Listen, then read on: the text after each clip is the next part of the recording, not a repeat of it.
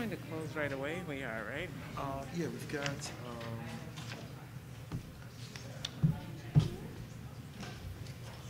discipline and residency, but we could also, if you wanted to do any, if there are any personnel questions before the vote, we could talk about those then.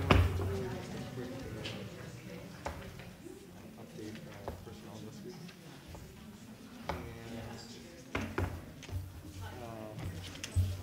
And one negotiation item. Summer school. Are you talking about the first executive session or the second? Well, first one is simply the student fees, it's the registration and discipline. Okay. But we could talk about, bringing that question principal recommendation. Oh, and then we don't have to go back. Yeah. Let's, yeah. Then at least we're set for Let's the rest do of the that. votes. Yeah. That would be great. You want to go from there? That would be great. I know Michael will be a little bit late, Okay. but otherwise, we'll be here. Okay, great. How you doing? I'm good. I'm shut down though. She'll follow.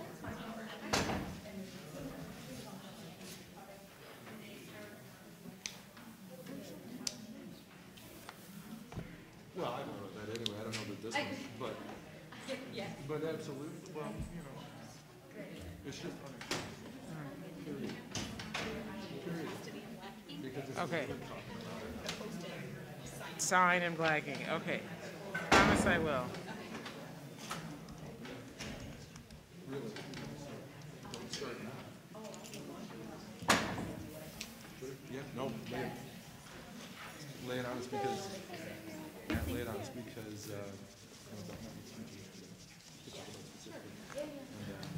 not only this one, but also, so if you have places for us to look, let us know. She'll follow up directly with Paulina and see if it is on.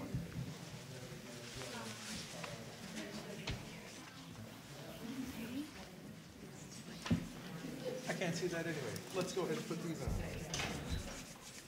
Hi. Good to see you.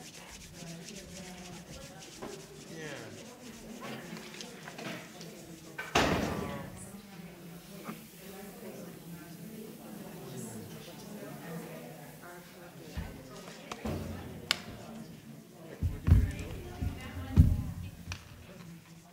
And then we'll call the names that are going to come up. We'll start with him. Mike. Sure. Then you can give these to Keith. And then we'll call up Ron. Miles Ellis.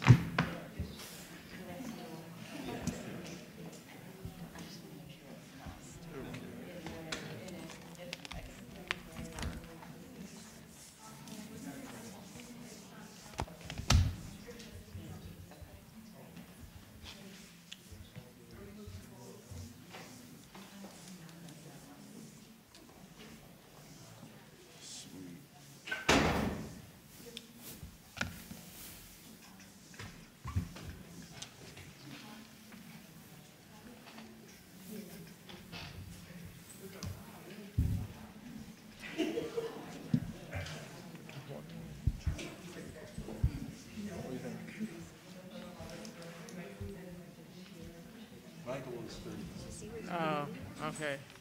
Oh, Well, we probably should start. cool.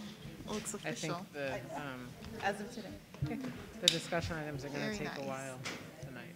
We could. Yeah. This isn't coming up. Certainly. Good evening, everyone. Thank you for joining us for the SD161 School Board meeting. The time is 6:01, and I'd like to call the meeting to order. Roll call, please. Here. Here. Here. Here. Here, and a quorum is present. The first item on the agenda are audience comments, and the first name I have is Becky Nixon.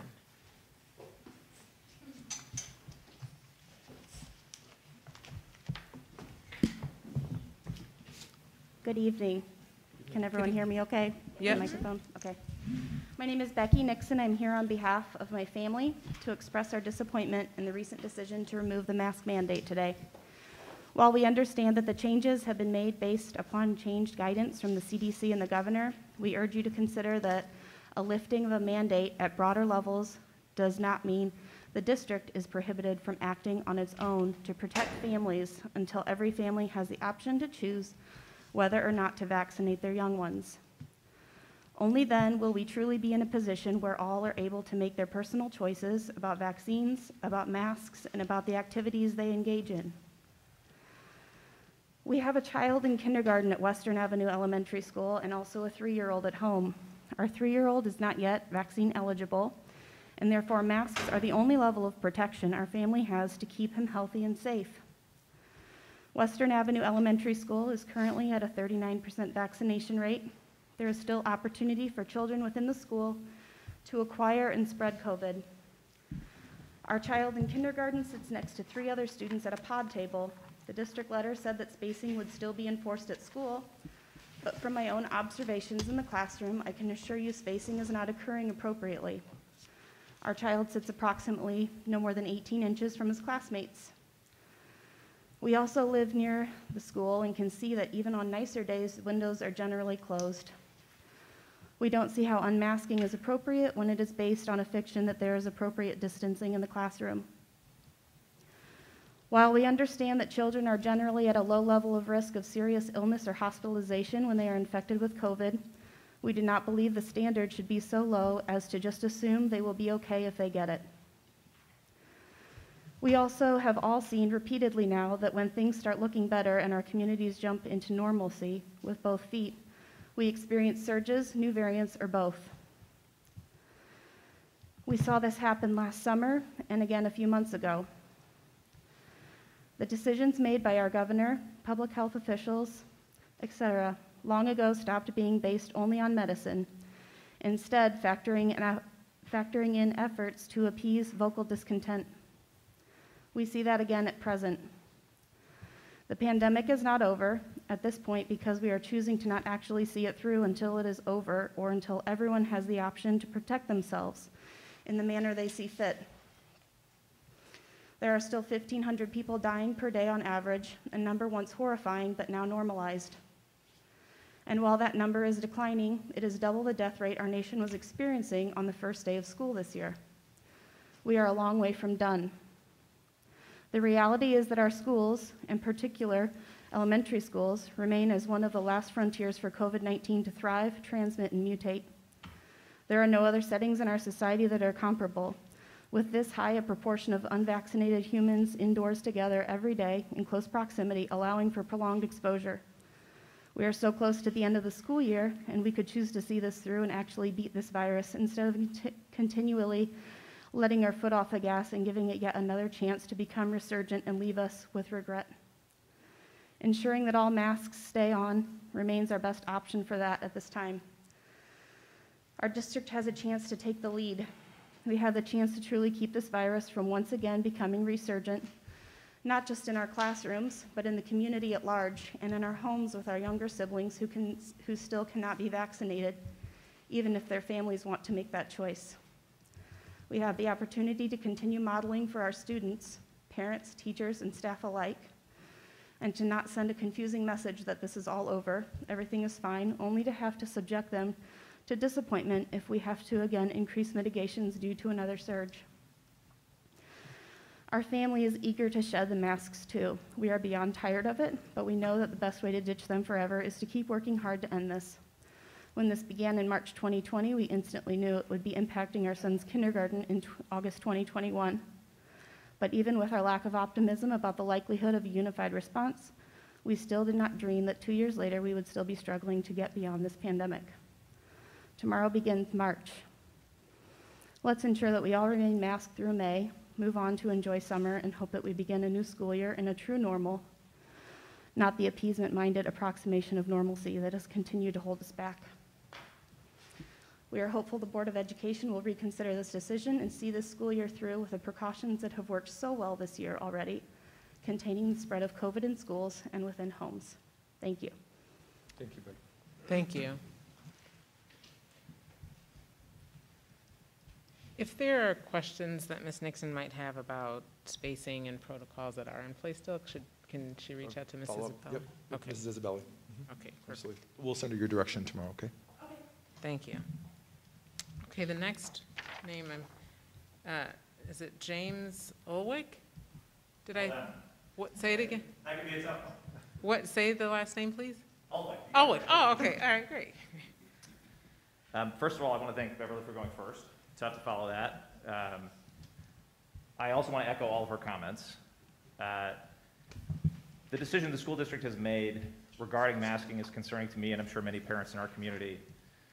First, I want to introduce myself. My name is James Ulwick. I have a daughter at Serena Hills. She's in kindergarten. She's 5 years old. And in her class today, the first day that masking was optional as opposed to mandatory, out of the class of 19 students and 1 teacher, she was one of only 4 people, not including the teacher, that wore a mask today. Now, we had a conversation with her this past weekend informing her that she would have to make a choice, and that she would be asked to make a choice as a 5-year-old as to whether or not she wanted to continue to protect her 2-year-old sister and her 7-month-old brother at home.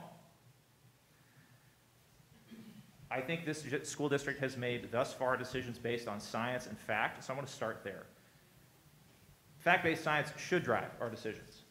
There was a New York Times article came out today talking about some studies done on the Pfizer vaccine, which is the only vaccine available to children aged 5 through 11, which are the age of the children at Serena Hills. And it found that while the vaccine is particularly good at preventing serious injury or serious illness, kids ending up in the hospital, it was, and this is a direct quote, it offered virtually no protection against infection and then against further spread. Now, the Omicron surge has seen more children hospitalized during just the Omicron surge than at any other point during the pandemic, meaning that unvaccinated children, particularly children under the age of 5 who cannot get vaccinated yet, are at particular risk.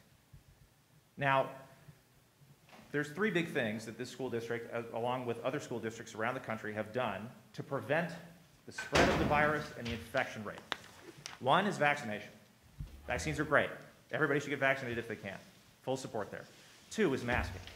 Masking you can do even if you can't get vaccinated for some medical reason or religious exemption. 3 is social distancing. Great if you can manage it, but particularly difficult in a room full of rambunctious 5-year-olds. So what we're talking about here is, in terms of preventing the spread of infection, we've removed now 2 of those. The vaccine is ineffective at preventing the spread of infection. It's only effective at preventing hospitalization and death. And 2, we're now not requiring kids who are 5 years old and up to mask anymore. Instead, what the school district is allowing is for the teachers in these classes and the other students in these classes to model behavior that is abjectly dangerous. Maybe not for that individual child who's 5 if they're vaccinated, but certainly for anyone they may have at home who's immunocompromised, who can't get vaccinated. So I think we all know that COVID is one of the most infectious viruses that we've seen in human history. I don't think that's going too far to say. It's 3 times more likely to infect someone than the flu, and the flu is already pretty infectious. 2 of the 3 tools that we had in our toolbox for preventing further spread of this, the school district is now denying, or not denying, but not requiring in the school district. So that means that the school district is ceding the decision as to whether or not a child should be masked to a 5-year-old, my daughter. We had a conversation with her this past weekend, and it was a tough one because she doesn't understand the ramifications of infection. She doesn't understand the ramifications of what would happen if she brought COVID home to our house, to her 2-year-old sister and her 7-month-old brother. She doesn't understand that those ramifications may include a hospital stay or long COVID or death. Yet this school district, in deciding to allow the choice to be made as to whether or not masks will be worn, is ceding the decision as to whether or not my daughter and all of the children in that school district will continue to protect those at home, the immunocompromised, anyone that can't get vaccinated, to someone who can't even decide whether or not her shoe is on the right foot. And I've seen it a lot. She gets like wrong more than right, so she's not guessing at this point. As a side note, our daughter adores her teacher, would do anything for her, brings her gifts regularly. Her teacher is a fantastic teacher. But by allowing teachers to model behavior for our children that may not be safe for them, or for those at home that they may spread this incredibly infectious virus to, you are increasing not only the peer pressure, but role model pressure to follow suit. I understand that everyone wants to get back to normal. Believe me, I do. I'm just as social a creature as my oldest daughter is. I went stir crazy working from home for 2.5 years. I couldn't wait to get back into the office. And I work in the office today. I take the train into Chicago and I work in an office, but I every day wear this on the train, in my office, everywhere, because I have 2 people at home that I know cannot get vaccinated and could be deeply hurt if I was to bring it home to them. I urge this school district to reconsider its decision. I understand the governor has made his decision. The CDC is saying what it's saying. This school district, by the governor's own admission, has the decision power to decide to do this or to not do this. I understand the reasons behind wanting to get back to normal. I'm going to echo Beverly here. We're not there yet. Until we have everybody who could get this virus, until they have the opportunity to protect themselves from it, we are not done yet. So I urge this board strongly to reconsider its decision, and I appreciate the time to speak to you this evening. Thank you, Mr. Elwood. Thank you. Appreciate it. Thank you. Okay. Oops, that goes there. All right, the next item on the agenda is recognition. Yes, absolutely. Oh, I'm sorry, Oh. I didn't give her time to sign the list. Am I able to speak? yeah, go ahead, come on up.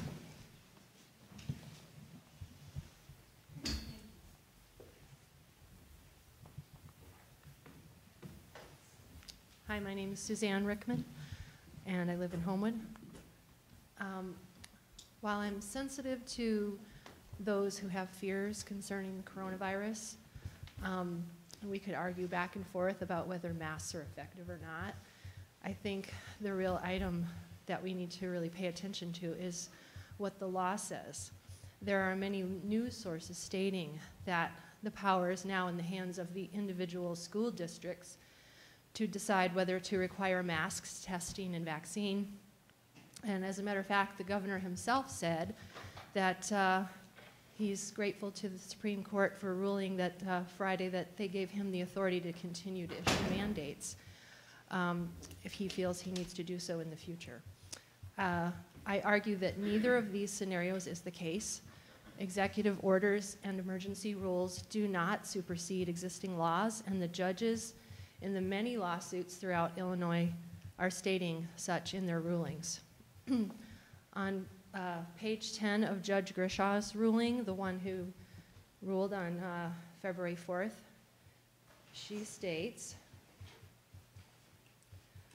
the governor's delegated authority regarding masks, identifying close contacts, testing, and vaccines to another executive agency is beyond the scope of legislative authority. The IDPH is limited by law to delegating its authority only to certified local health departments and has not been authorized by the legislature to delegate any of its authority to any other body of government, including school districts. On page 13, she states, the delegation of authority to school districts regarding public health and safety is an abuse of power and was never contemplated by the legislature. She deemed the rules, emergency rules by the Illinois Department of Public Health and ISB null and void. Her statement about school districts governing themselves accordingly means that school districts not involved in this case may act according to what her ruling says. According to her ruling, the emergency rules are null and void. After this ruling, the governor's emergency rule on COVID mitigations for Illinois schools expired on Sunday, February 13th. The administration immediately refiled the rule on February 14th, putting it back into effect unless the JCAR committee in the Illinois legislature voted to block it.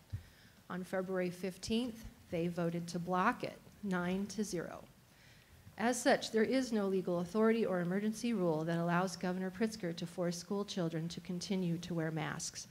The legislature has blocked the governor's emergency rule that says kids have to be in masks. That would include preschool children. Today, February 28th, 2022, the DCFS changed their policy, requiring masks in daycare centers. Daycare centers in the state of Illinois are now mask optional. Lastly, I just want to draw your attention to the parts in Judge Grishaw's ruling that specifically state that these mandates that she found to be null and void were huge unlawful breaches of government overreach, apply not only to mask wearing, but also to vaccine requirements and testing. The Illinois Department of Public Health Act of 2014 qualifies masks, testing, and vaccines as a form of modified quarantine. Under the IDPH Act, individuals have the right to object to these procedures.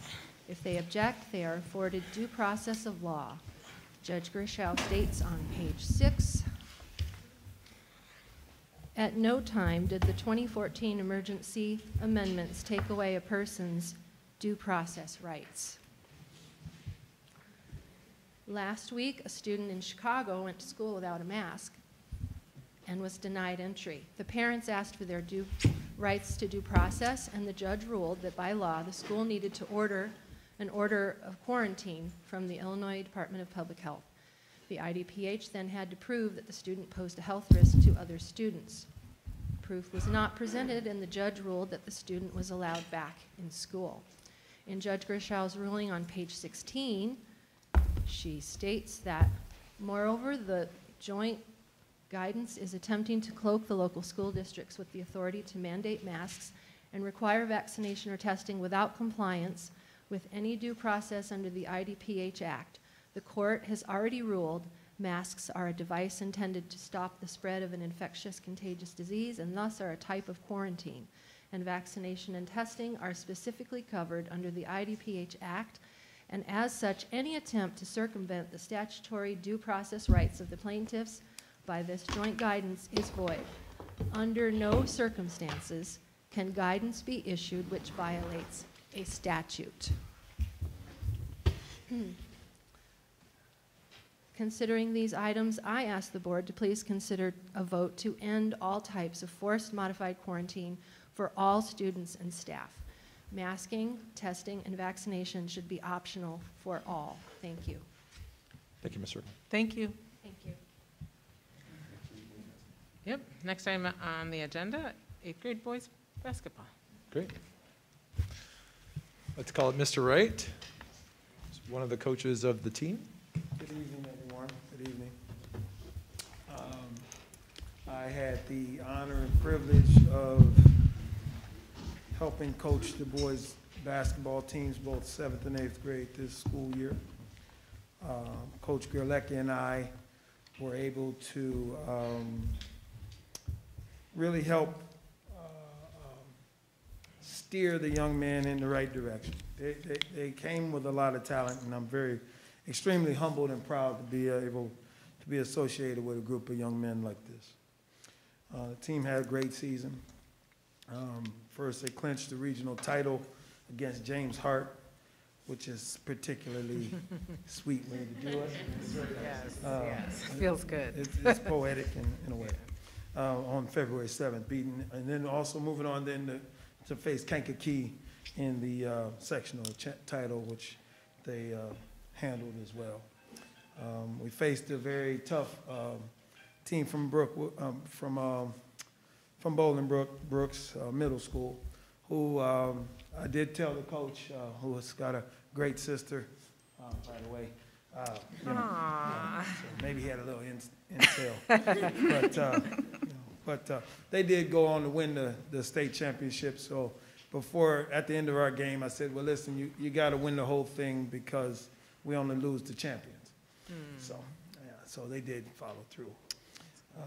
But he's extremely proud, and I was hoping more of the young men would be able to make it tonight, but I am happy that be able to present this to Miles Ellis, who's here.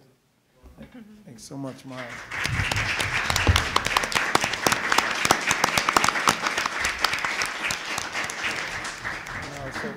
And also Evan Wells.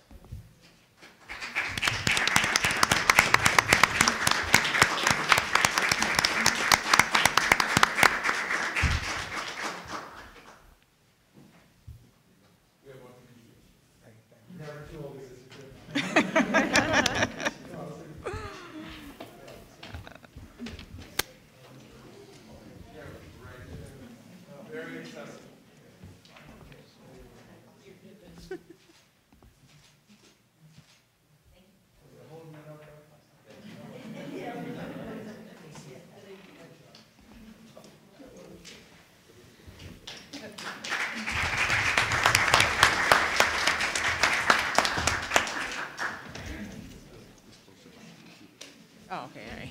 Congratulations again. Thank you for coming out. I appreciate seeing you all here.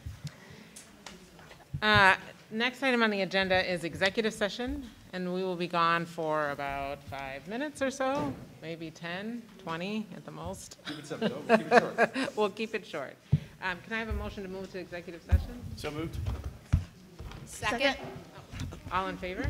Aye. Right. We shall return.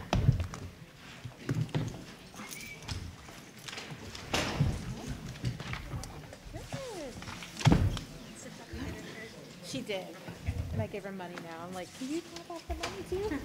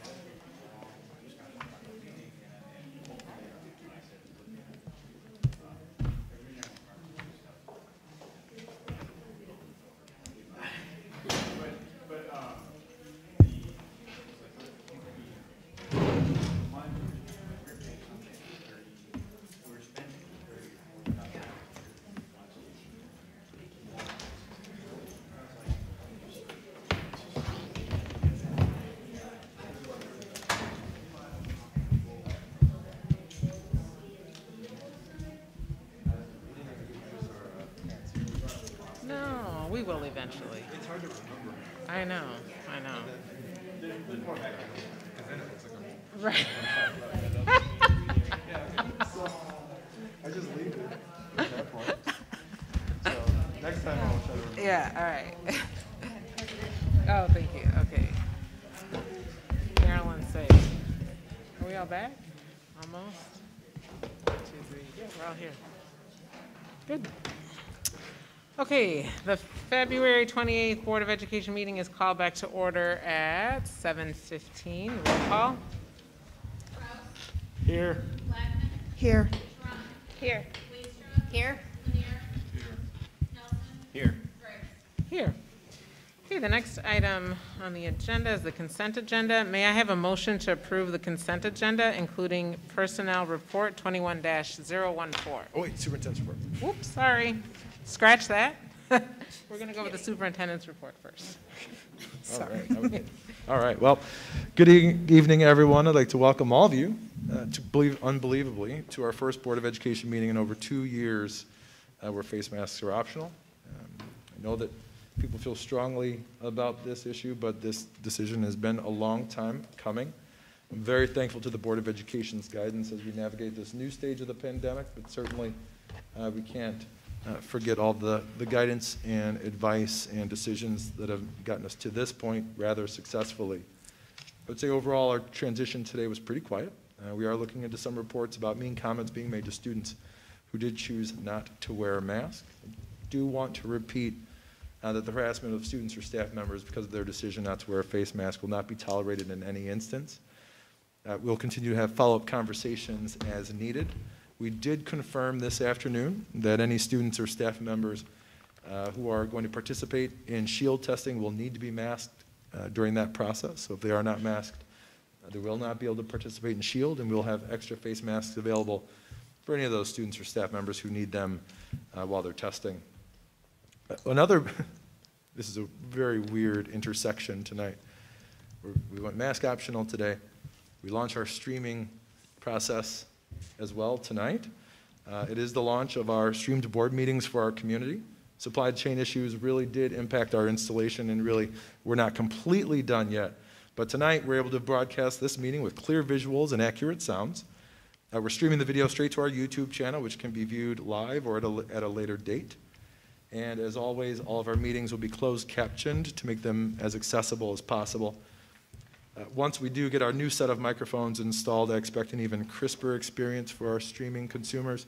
Right now, all of the microphones are the legacy microphones, but they are still flowing through the system, creating one unified pipeline for that audio-visual kind of feed. So I know that as we Zoomed all of our meetings through the pandemic, our participation was through the roof, and so we're hoping to rekindle that fire, and we'll make sure that we continue to broadcast our meetings and kind of advertise that to the community. And I'm really excited to hear some additional feedback after this gets posted and out into the community, and if we have additional areas where we can improve, we'll certainly do that. That's the end of my report. Thank you. Any questions? I have my own personal fan club watching right now.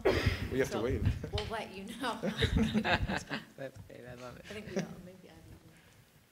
All right, next item now is the consent agenda. May I have a motion to approve the consent agenda, including personnel report 21-014?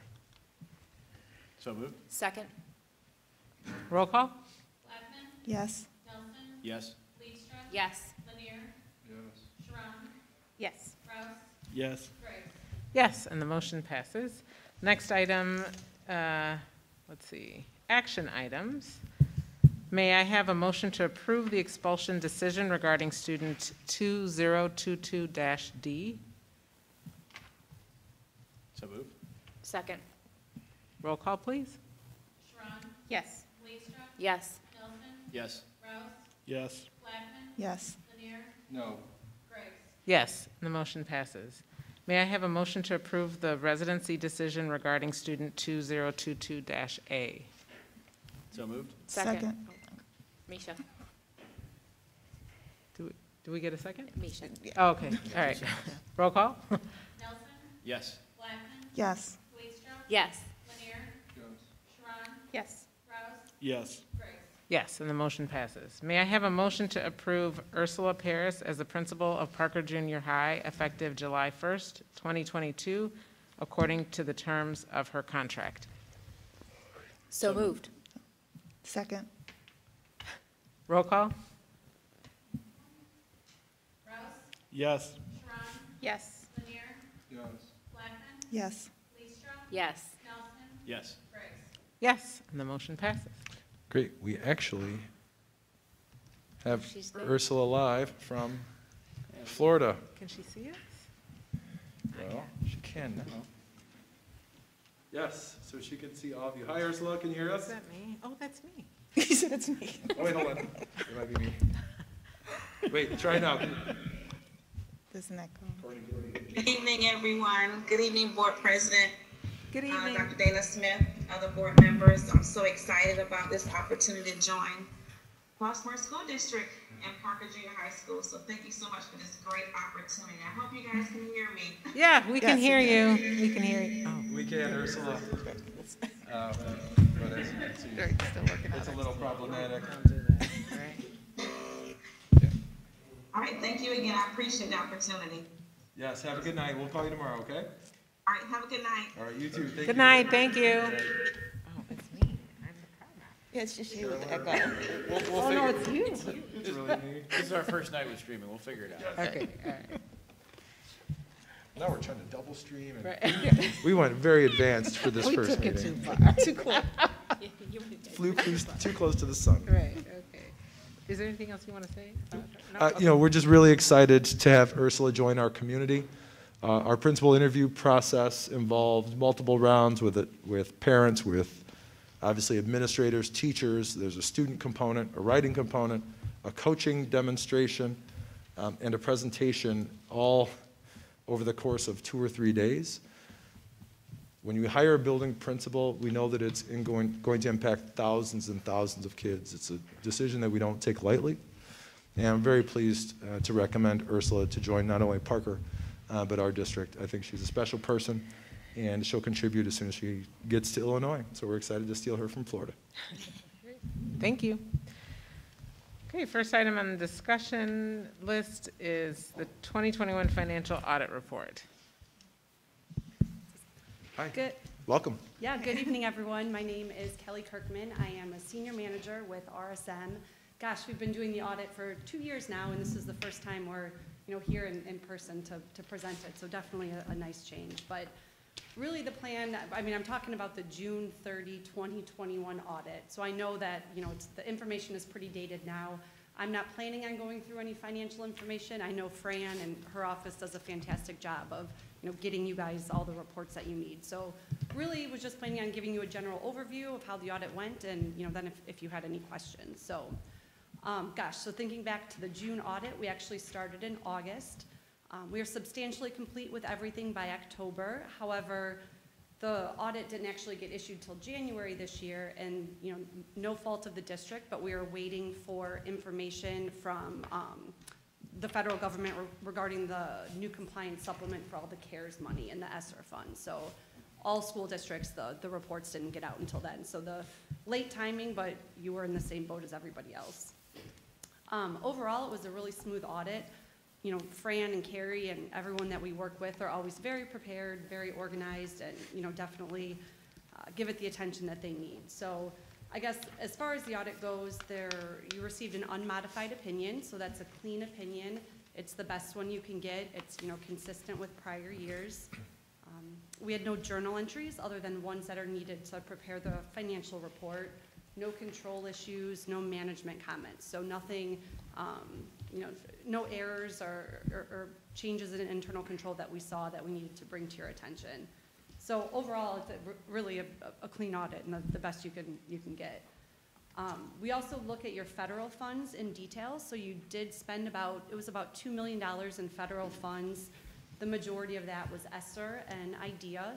And again, even with the federal funds, we had no compliance issues, no control issues, so nothing to bring to your attention there. And then finally, the last report that we always file is the AFR with ISB, and your financial profile score, again, a 4.0, so the recognition and the highest you can get there as well. So pretty clean audit, nothing to, to say. Obviously, a lot of cooperation and hard work comes on the front end from, Fran and Carrie, which makes it a lot easier. This is an excellent opportunity to recognize the hard work of Fran LaBella and Carrie Raven in our business department. I think having worked in a number of school districts, there can be findings. The professionalism, the focus on detail that Carrie brings and Fran brings on a daily basis is, it's just exemplary. I know that I'm personally thankful, and they keep us in great financial shape. Yep. If there's any questions, always free to reach out to me, but we'll be starting up next year again pretty soon here, so thank you. Thank you very much. you. Great. All right, I'm trying to get back to, right here, special education audit. Excellent.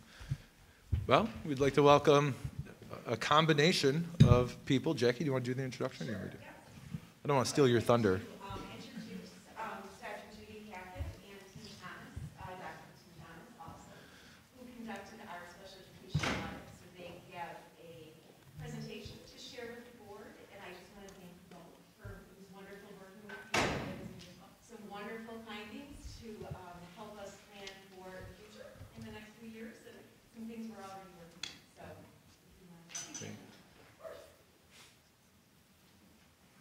Welcome. Well, thank you. We're honored to be here. You can take that off, the microphone off if you like, if it's easier to hold it. Perfect. I'll start singing. There you go, please. No.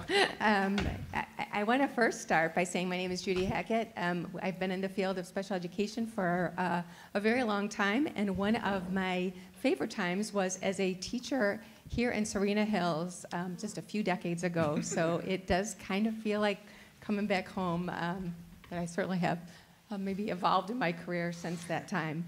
We'd like to highlight, you have certainly a copy of a lengthy report this evening, so we'd like to highlight a number of the aspects of the report for you and then take any questions.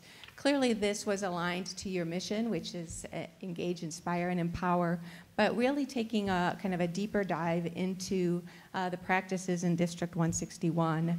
And we used a process that we have been using for many years that really was grounded in work that we did with ISB on really looking at what are those key components and important aspects of a really quality special education department and aspects of that within the school system.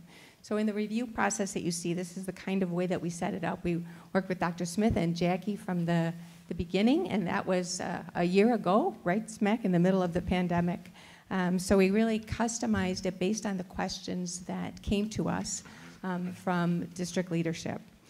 Most of our work this time, uniquely because of the pandemic, was qualitative, although we did have aspects that Tim will speak about that are quantitative as well. We had staff and parent forums.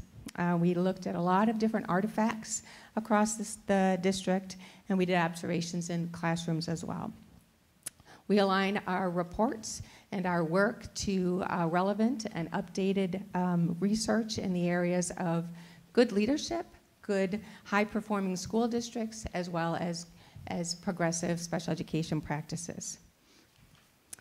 The 4 areas that we focused on are ones that are pretty common for other reviews and really tend to bubble to the top, if you will, in the areas of special education: instructional practices, accountability and outcomes, which are very much a part of a special education legal perspective, if you will, professional development, which is a part of every school district, and communication and collaboration.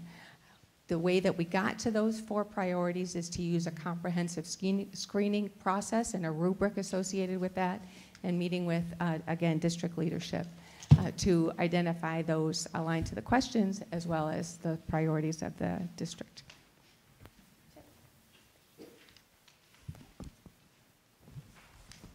We'll switch.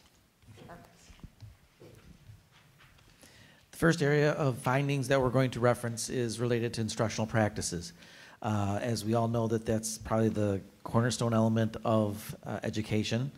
And when we look at instructional practices, we think of things that have been cited in the research. For example, alignment of curriculum, instruction, and assessment.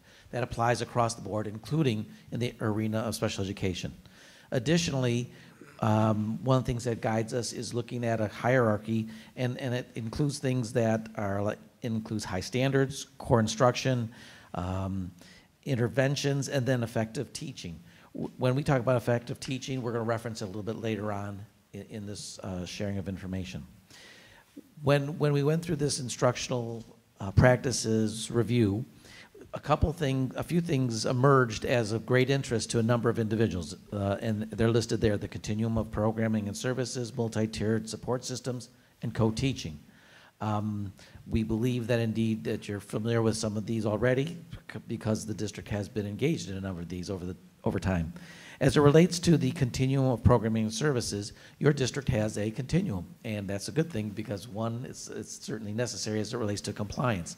And when we reference that continuum, we're talking about starting in the general education setting with supports, progressing all the way up to having students that receive their special education services and programming in a separate facility.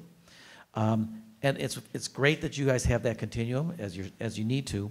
However, we observed, as well as noted through a number of interviews, that there's a number of places in which some folks want some additional aspects. For example, some folks say, well, we have a number of students with autism and they have some very interesting specific needs. Can we do some unique grouping? Well, that's a decision that needs to be made by the district, but that's an example of where it doesn't necessarily fit on the continuum per se, but yet you can be providing some unique services if you so choose. In addition to that, when you start looking at some of the information related to District 161, we did some comparisons, some of the things that Judy referenced as it relates to other districts and state data. And the percentage of students with disabilities in general education is higher than the state average. So that's very commendable. Now, when we say that, sometimes that gets into the arena of inclusion. And the reason I reference that is because sometimes inclusion becomes a very individualized issue. And so while the data is very, very good as it relates to state averages, it may not necessarily address some individuals' very specific and compelling interest as it relates to their children. As you look at that information, once again comparing to state, the area that jumps out is that in general education, it's higher than, like I said, the state average. However, in the area of autism and emotional disabilities in separate facilities, that's higher than the state average. So that's something you might want to zero in on. The next one, multi-tiered support systems, MTSS. This is, we're not going to spend time describing that. It's a very complex system at times, but it's also a very helpful system at times. One of the things that when we reference MTSS, some of the cornerstone elements of it are systemic early intervention, data-based decision-making, well-defined problem-solving process, and then integrating multiple data sources. All that is working through 4 different tiers of intervention typically. In District 161, there's a lot of time and attention that's already been spent on MTSS.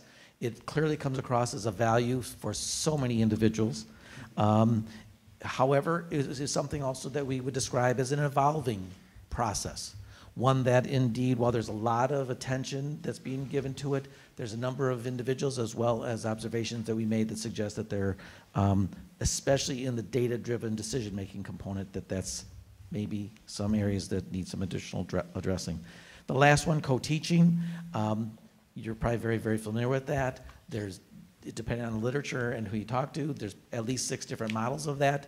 The point that we're going to make is that we received a substantial amount of feedback from a number of individuals saying we're extremely interested in expanding our co-teaching opportunities and our implementation of that. We recognize that there's this great appreciation for that. However, at the moment, it appears that systemically it might not be as evolved and developed as some folks might want. The next area, accountability and outcomes. When we reference that, typically accountability is how well a student performs compared to some standard. Oftentimes it's a state or a district standard. And it requires recognizing and understanding student outcomes and comparing that in order to make a decision. So in the world of special education, one of the ways that that's measured is in compliance. And oftentimes school districts spend a substantial amount of time dealing with regulatory compliance type of issues. In this category, overall, the district has been void of any significant legal issues, complaints, or due process hearings. That is very, very positive. We think that that quite possibly reflects very well on the district in that you're practicing appropriately and that probably work extremely well with parents in order to address some of these issues that sometimes emerge. Additionally, the district identification rate for special education, 11%, is lower than the state average. And out of the students that are identified in your district, approximately 22% receive speech and language, approximately 21 specific learning disability, and approximately 21% developmental delay. Those are all pretty typical when you compare not only to state but other districts in your area. Interestingly, this district has a student-to-staff ratio, once again for special education, that is very good in comparison, once again, to the state average. Your district is at an 8-to-3 compared to the state's at 10.1. So very, very good compared, once again, to the state. Oftentimes when we look at special education, we look at things like what the state performance plan is, and that's when you look at targeted IEP information. And as it relates to the district, you have a slightly higher number of students, especially at the early childhood, where you are having them placed in some outside placements. As it relates to MTSS, referenced already, so I'm not going to spend an additional amount of time on that. Once again, there's a lot of appreciation for that, but going back to where I started, when you talk about student performance and then making comparisons, many folks understand and appreciate that indeed the MTSS is a really solid way of measuring student progress and using data to make decisions. And so once again, as far as accountability and outcomes, it's an ongoing thing that the district appreciates and wants to spend more time with.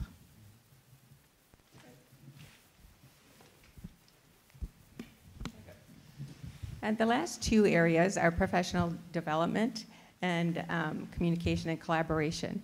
So certainly professional development is something that's very important to this district. That's clear to us, and again, your strategic plan and your personalized learning approach to that.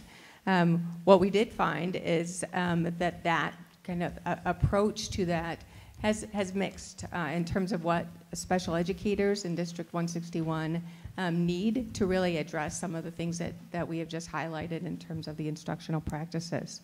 There are increased offerings this past year.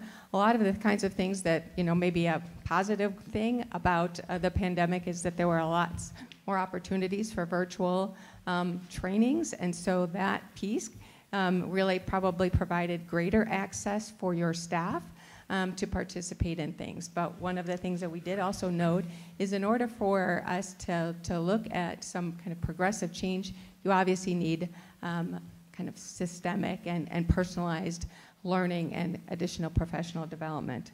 There were more personalized options. There was more focus on decoding and fluency and other areas connected to MTSS, Wilson training in a tiered approach, and noted that some parent trainings this year as well. Inclusion, as Tim mentioned about the early childhood, there was a focus through the early choices at the state to really develop an inclusion toolkit for early childhood. So we noted those as good steps for the district. The next one is, or the last one is communication and collaboration. Really part of why we're here this evening. We heard over and over and over again with everyone we talked to how caring and dedicated this staff is, and that was very apparent to us in all of our opportunities to see or hear or talk with staff and parents. It seemed that as we talked, it was more responsive than proactive, more engaging or responding to questions and needs rather than a proactive engaging of the community. And so those are both really important aspects of that kind of thing.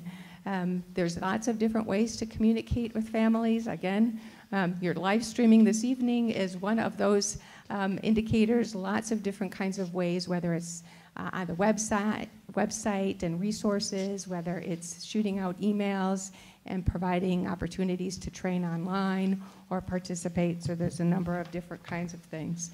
Parents did know that they appreciated the first time this year to engage in some parent training and definitely articulated a need to want to be more involved and want to know more about the special education process, the IEP process, and how they can be more engaged as families. Getting good at this. Switch it up. The various data analysis and the findings that we just went through led us to recommendations. And so we're going to highlight some of them. In the area of instructional practices, one of the things that we believe should be seriously considered is addressing high leverage instructional practices. That might sound like some jargon, and that's not intended to do that, but in the last number of years, high leverage practices in special education has been highlighted, and specifically what that references that instructors need to be well versed and skilled at interweaving components of teaching practice, including collaboration, assessment, social, emotional, and behavioral procedures, and then ultimately instruction. Out of each and every one of those 4 intertwined areas, there's 22 identified high leverage instructional practices. This is not a workshop in this, it's just to let you know it's a rather comprehensive and complex a way of addressing improving instructional practices. The second one, advancing systems approach to MTSS. Have referenced it a few times, reinforcing your interest in it, reinforcing the efforts that you've made so far. It's very impressive.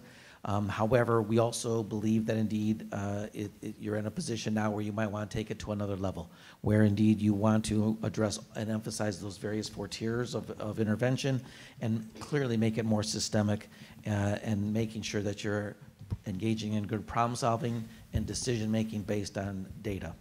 The last one, focus on evolving co-teaching model. Once again, we believe it's an area that a number of folks have expressed interest in. It's something that we think the district needs to more than likely consider and say where we are with that, what we want to do with that.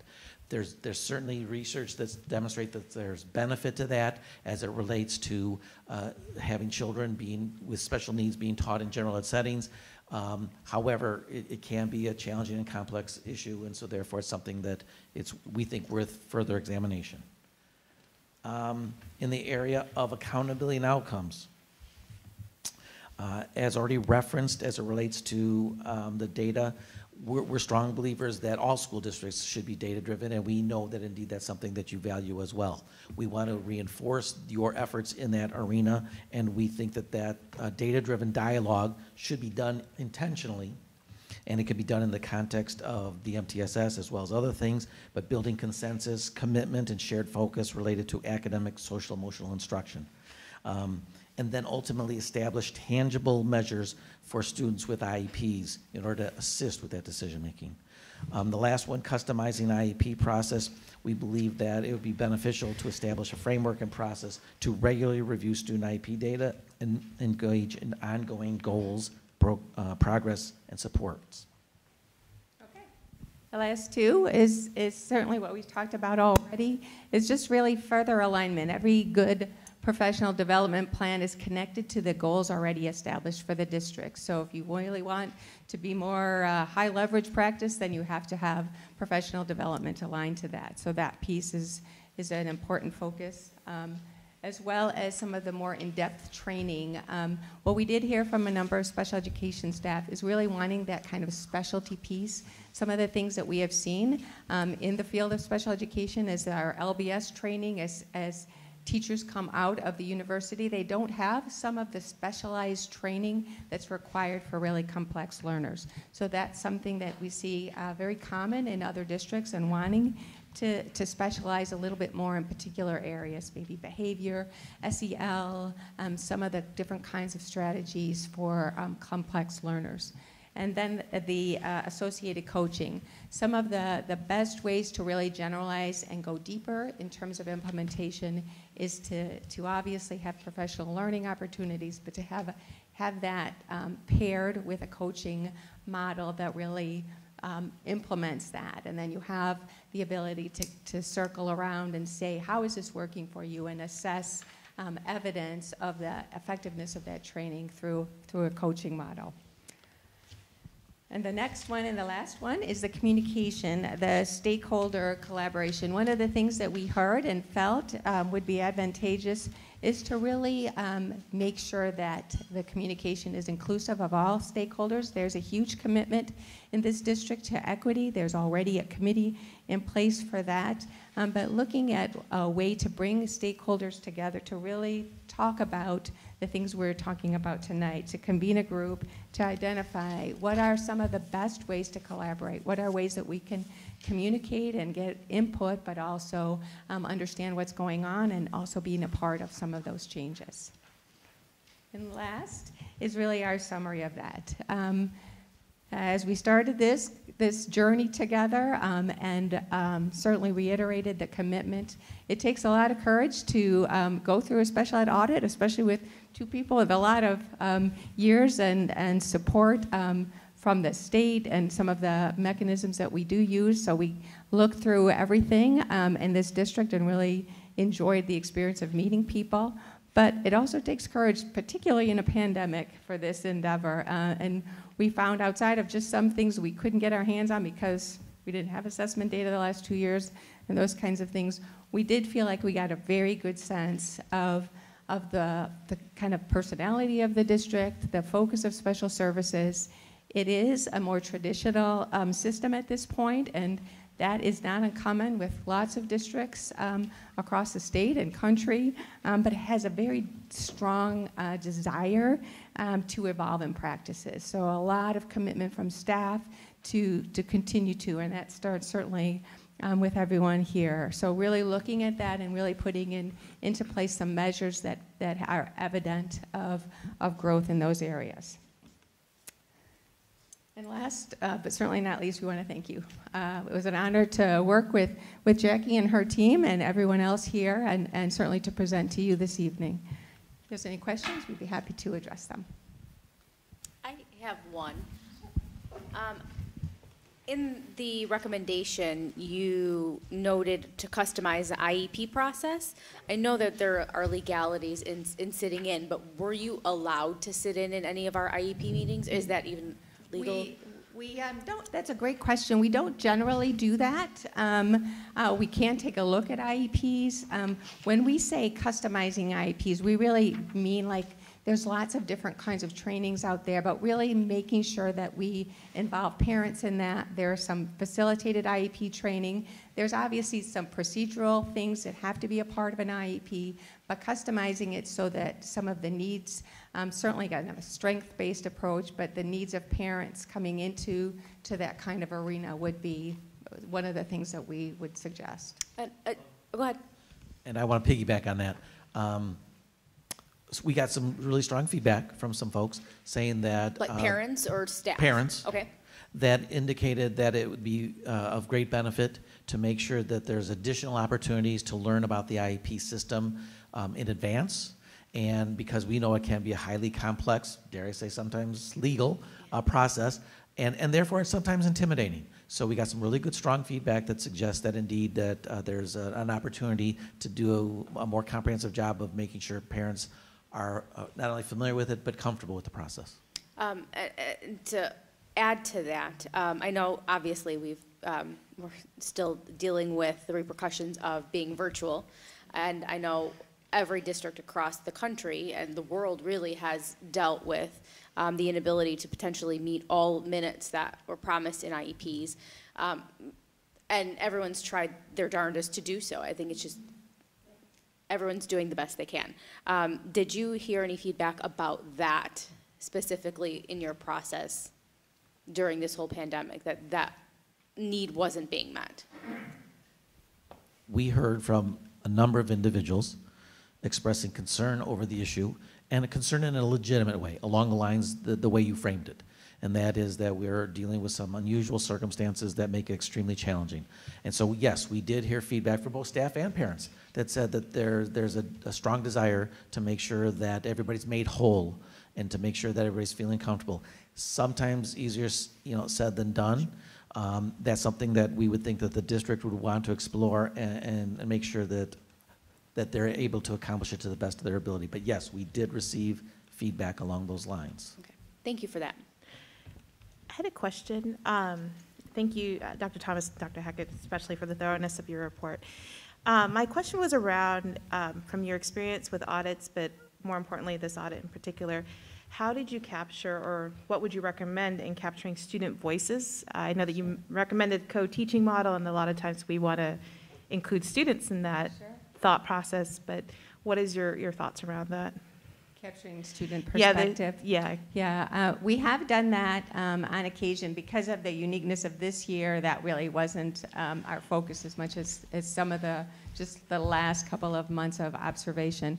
Capturing student voice, I think, is an important part of maybe the next step when we look at getting stakeholders together and thinking about what are those important pieces, how can we communicate on that. Some of the times we've had situations where we've had students where we have a finite number of questions or survey, and we ask students how they're feeling about their goals or having their needs met. Are they feeling prepared for the junior high or high school, and some of those kinds of questions that give student voice further. Did that answer your question? That does. It's very helpful, because I wasn't sure if I missed it and that there wasn't capturing, or if there was. Or that's something that as we meet with the district, that's an excellent point. Probably going forward would be a good place to include that in some of the next action steps.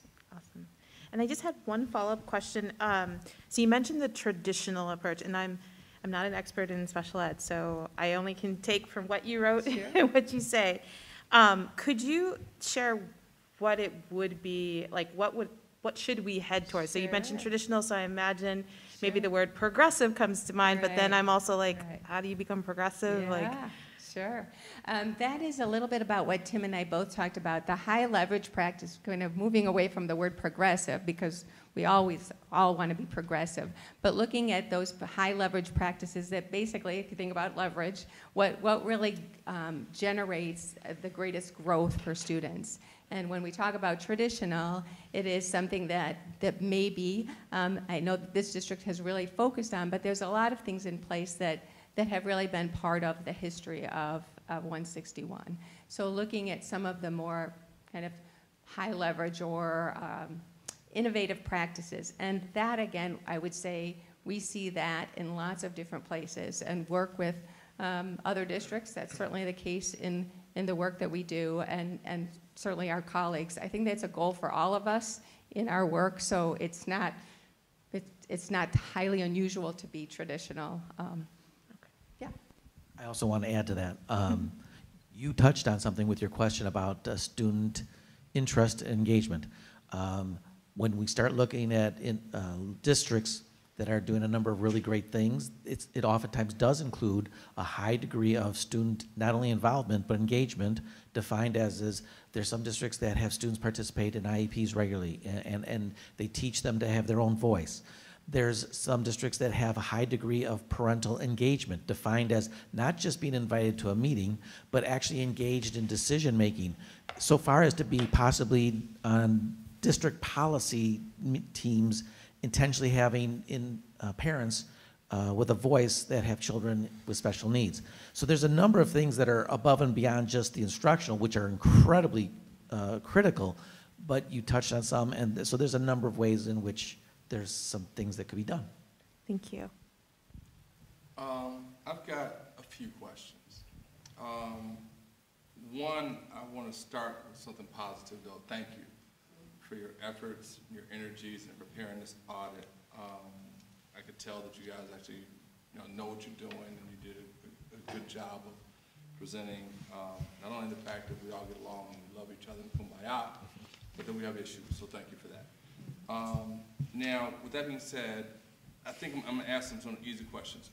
Did you find that we are meeting state guidelines? Yes. Okay. Scratch. Did you find that our MTSS has been updated and is current?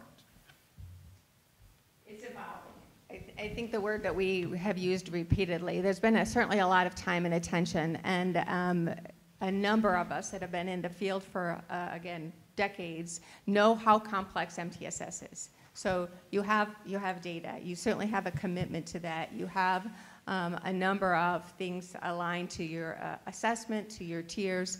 Where we do find, and since our focus has been special education, is really connecting and streamlining special education as a part of the MTSS process.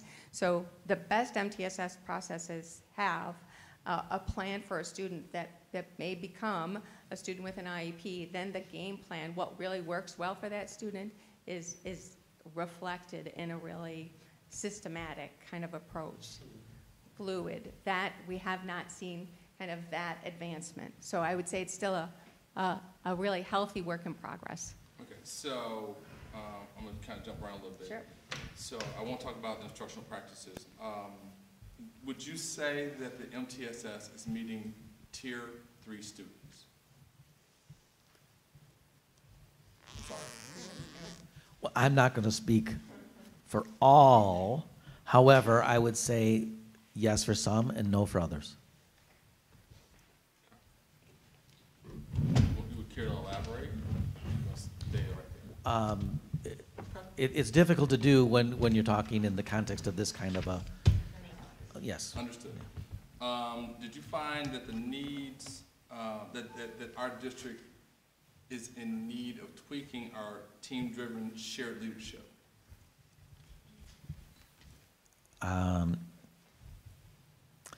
I know that during the interview process with a number of folks, there were some that expressed some interest in some having the opportunity to have greater involvement, and they provided some specific examples for me of what that could look like.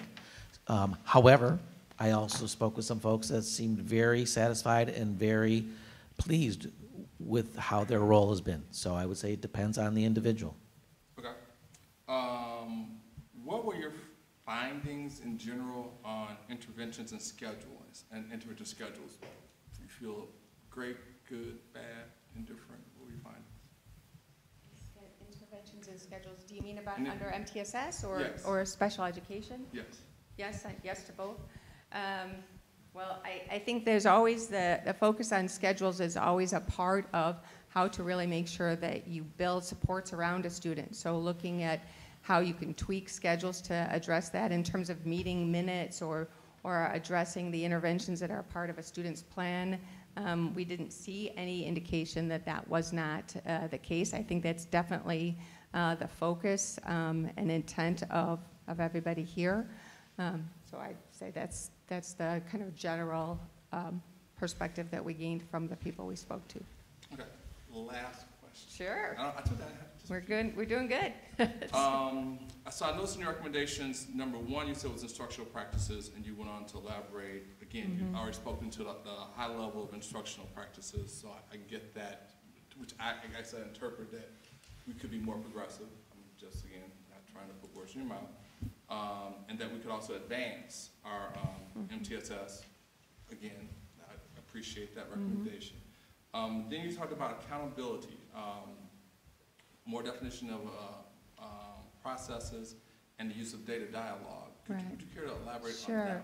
It's the same kind of thing when we talk about data-driven dialogue is really what evidence, what are the measures that you use to really assess student growth. And so, you know, for everything that you identify as a goal, you need to make sure that there's something that quantitatively that you can measure to say, oh, wow, this is really working.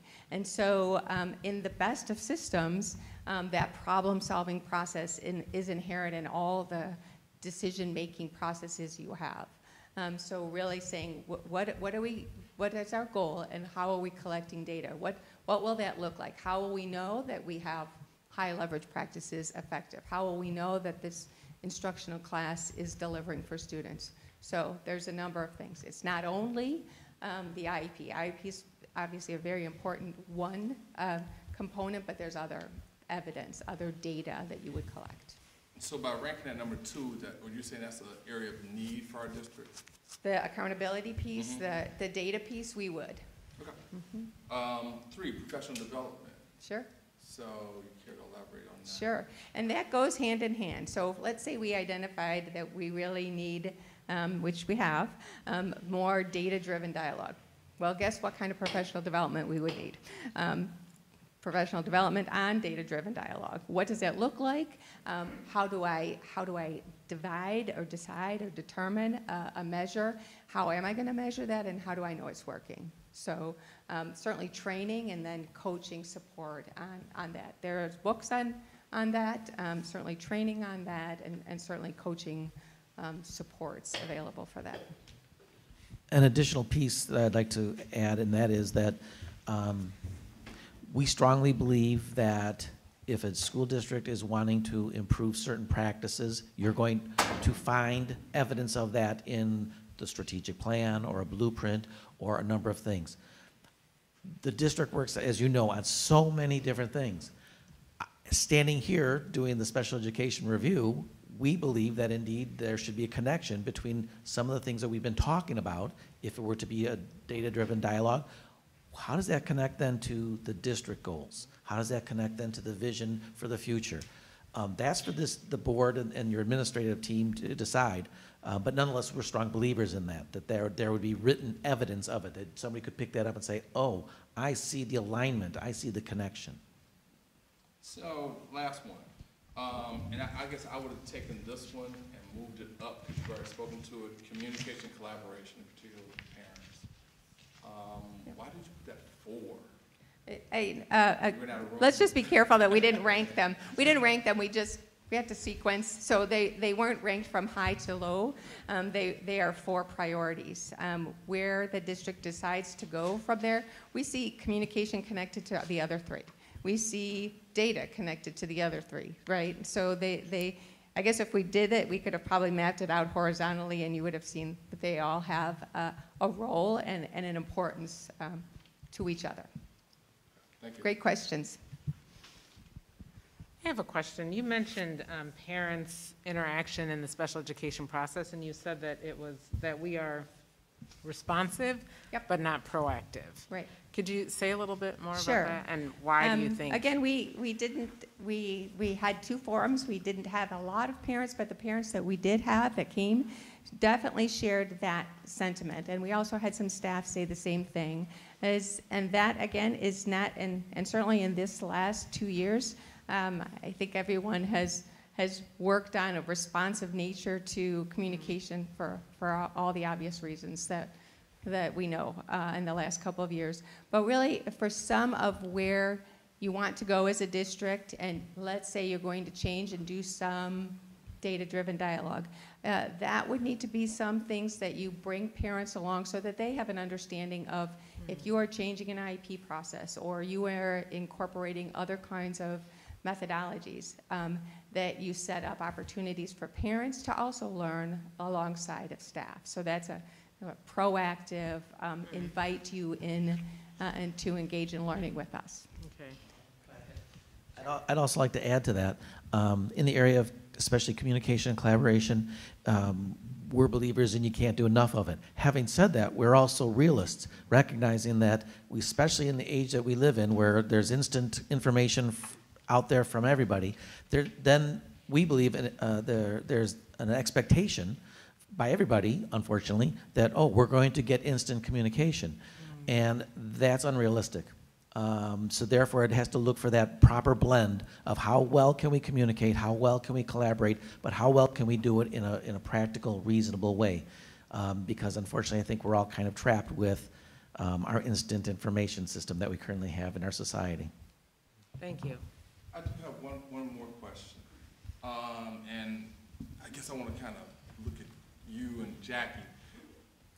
With this audit, which I'm glad we conducted the audit. I'm glad that there was also an MTSS report that kind of preceded it, that I'm hoping that they use. For 2 years that I know of, we've been trying to find out how we're going to address some of the areas that have now been discussed in the audit, how we're going to address some of the areas that were in the MTSS report. I know it's a lot, and so I don't expect you to just throw it out of a complete plan right now, but what do Jackie and what does the administration plan to do with this type of information in the next, before the end of the school year, and what does that plan look like in the future? Well, you'll see this reflected in the special education department plan, certainly. You probably see some overlap for learning and instruction and finance as well, because what we didn't talk about is cost, right? So when we say terms like co-teaching, you should hear personnel. And that's perfectly fine. Those are all decisions to make.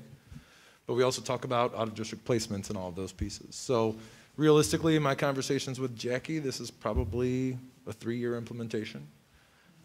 You'll see it obviously reflected in the department plans with measurable objectives and goals. But as we start to make these decisions, we need a lot of board feedback on how far should we go as we're looking at building out internal programs, things of that nature, things like collaboratively working with parents. I think we're excited about all of those things, and they're pretty straightforward.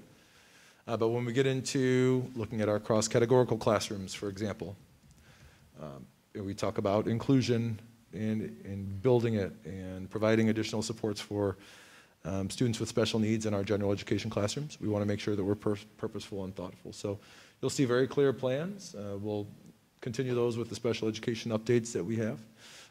Dr. Thomas is right. I mean, we have a number of initiatives that are happening, so we need to make sure that those are all integrated because time is finite. I mean, that is one of the biggest barriers that we have when we talk about training, when we talk about implementation, all those different pieces. We know that we are limited on the amount of time that we have with teachers, not only before school, but also when school starts. And so we'll have to make some decisions to move forward in some areas and probably pull back in some areas based on how much preparation we can provide, because we want any of these rollout plans to be effective, comprehensive, and thoughtful, and we need to make sure that they're doable. Do you, and thank you, do you foresee the possibility of using any of these types of recommendations and issues being implemented before the end of the school year? I'd have to get back to you, but very high level, superficial ones potentially. Thank you. Yeah, my pleasure. Jack. No, I was just going to make the comment too, as far as with MTSS and Tier 3 students, thinking about things that would be implemented right now and that we're working on. So we are developing an individual problem-solving process more so in the buildings now and looking at our MTSS system, encompassing all of that for our Tier 3 students. And also looking at what those interventions are across categorical classrooms, what are they doing in those classrooms? What are the intervention programs that we are doing with students that are receiving resource minutes outside of the classroom, and what are those interventions? So we are in that process continually, and that is a focus that we are constantly looking at, and then defining that and making sure that we have the professional development to support that is also kind of the next steps in looking at all of this. I think the professional development is really the key component to all of this and all of your recommendations, and knowing that systematically we're on the same page, when we're looking at it administratively, and what do we need to get for the teachers to help improve those practices. So that's my focus. Most of my thought process is thinking about those Tier 3 students, special education and Tier 3 that are not identified yet. So. Jackie, you actually made me think of something else. When you said education for the teachers, are our admins and the principals sitting in on these too as well? In regards to what? The problem-solving meeting? Yes. No, professional development, thank you. It escaped me. Yes. Is that something that we could recommend? No, that is something we can continue to develop because we have, as Dan was saying, there's such a finite time for all of this professional development to do. And our days that we have, our school improvement days, they're being pulled in a lot of different directions. Absolutely. So we can continue to build that with our principals, and they already are so well versed in those areas, but it is also a good suggestion. when I think of those people that are in the IEP meeting room, it's the principals, it's, you know, and as special education is always evolving and nothing is ever rote, I think it's important for our leadership to be also in that ever-evolving educational realm. That's my thought. Thanks. Agreed. I think the benefit, when we first started these conversations, what seems like 1,000 years ago, it may actually be, but the focus, frankly, was on getting a very clear kind of mirror held up to what we're doing. Certainly expected as we lifted up the logs for certain things to scurry out. I don't know in reading the report that anything was incredibly surprising or groundbreaking, but I think I certainly appreciated in conversation with Jackie as well is the clarity on moving forward. This is complex. You know, we've been talking about MTSS since I first met Judy on the way down to talk to ISB about response to intervention 1,000 years ago, right? And so as we continually work on what this looks like in our district, it's going to impact any number of different areas. And I think what the board can expect is to see this information represented in department plans moving forward. And then we'll have to just make some decisions. You know, how fast we want to go in this area as opposed to something else. But I can assure you that it will be aligned with the strategic plan. It'll build on the previous work that we've done, but if something's not working, it will go away. We're not going to wait to move forward on some of these pieces. Human bandwidth becomes the other piece that we have to work with, and we talk about training the principals, right? We know what's coming next year. We're launching a social studies curriculum that the principals will have to know. We know that we have all these different pieces. And so as we plan those professional development plans, we will have to pick and choose about what's most important as we're thinking about implementation, and then that could impact some of our plans. But we want to make sure that we're doing everything appropriately, that we can measure these pieces, and then frankly, when the board is having discussions, whether it is about spending on programs or personnel or just reviewing the progress of a department, that you know exactly what we're doing, why we're doing it, whether or not we've been successful, and what we'll do next. So I really thank all of you, but certainly Tim and Judy for working with us on this through the pandemic. You were two people that we could trust to give us a very clear, honest set of feedback, and I thank you for your time. Thank you. Thank you very much. Thank you. Thank you.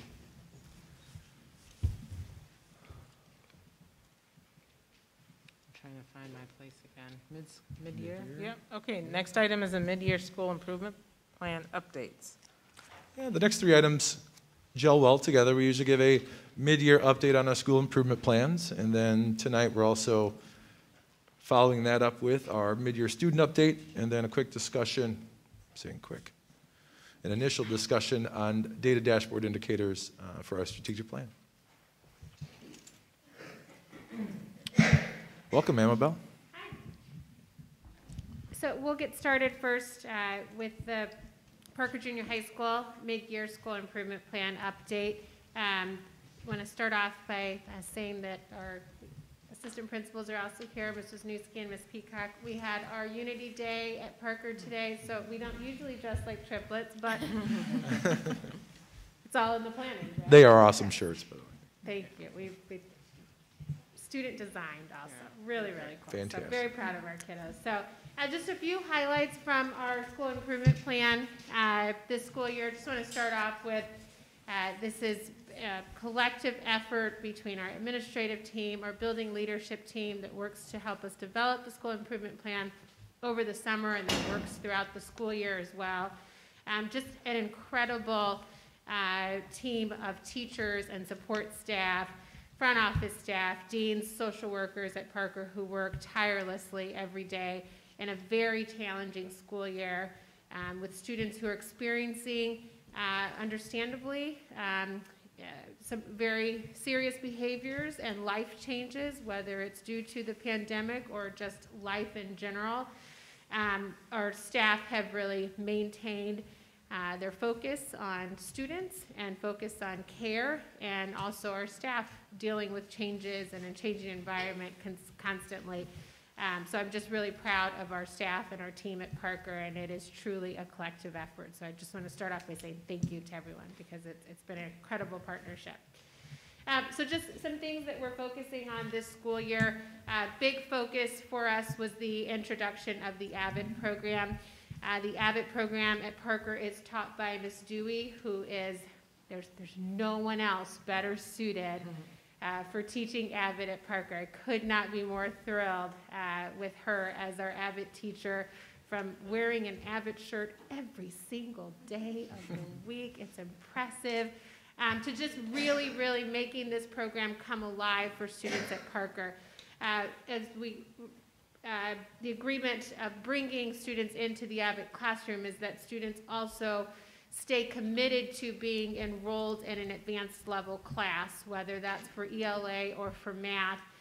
That's part of the program. In order to be in the advanced level class, they have to receive the additional support from the Abbott program, which includes additional tutoring, attending the Abbott class every day where they unpack the key concepts that are important for them to be successful in those classes. And I'm really proud to say that our students have committed to that. They are sticking with it. They are in the program, and they are not dropping out of those advanced classes. We have seen students, and I will guarantee that the students who are in the Abbott program would not typically have been recommended for an advanced level class based on their previous grades or based on their test scores. And it's just incredible to see those kids band together and understand that they can do it with the appropriate level of support and a teacher like Ms. Dewey behind them. It's just incredible to watch. The students also participate in field trips. They went to Governor's State to learn more about college and learn more about what that process will look for them very soon.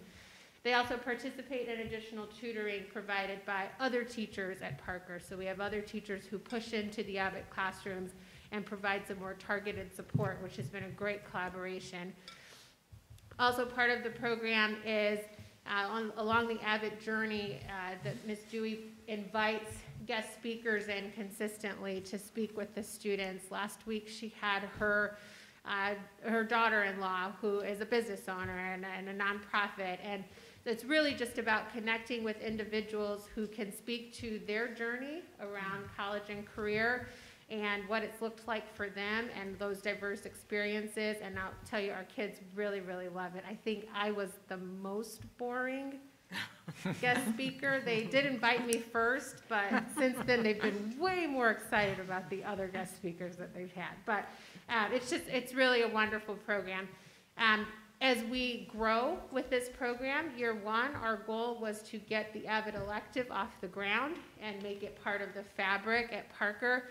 There's so much more that we can do with this program, extending it into summer learning opportunities, as well as utilizing the Wicker strategies that are taught in the Abbott program into our other classrooms. So we know that that's where the future is in making sure that Abbott becomes just more ingrained in how we do school at Parker. Additionally, making sure that for the remainder of the school year, we are really expanding our social emotional supports for our students. As we know, many of our students are facing challenges and dealing with social anxiety and social issues that they've never felt before, never experienced before. So making sure that our social workers have additional opportunities to lead our social academic instructional groups, as well as meet their caseload requirements, really leaning on our deans and our social workers and our additional staff, just to make sure that every student who needs a solid go-to person has a go-to person. So taking a close look at our check-in, check-out processes, and also our Tier 1 PBIS, and making sure that those are fun and engaging and that they are hitting on the right things that our students need. Also, with Capturing Kids' Hearts, one of the big part of our school improvement plan this year is making sure that in all classrooms we are focused on the social contracts coming alive, keeping them more than wallpaper in the classrooms. We put a lot of work into developing our social contracts with our students in the beginning of the school year. So this year we're really focused on making sure that those conversations continue every day.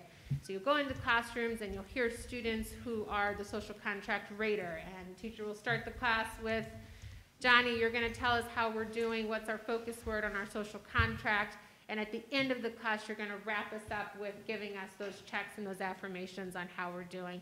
Little things like that that help students feel part of a community and help also make sure that our junior high students are able to have leadership and accountability to the behaviors that they want to see in themselves and in their classmates.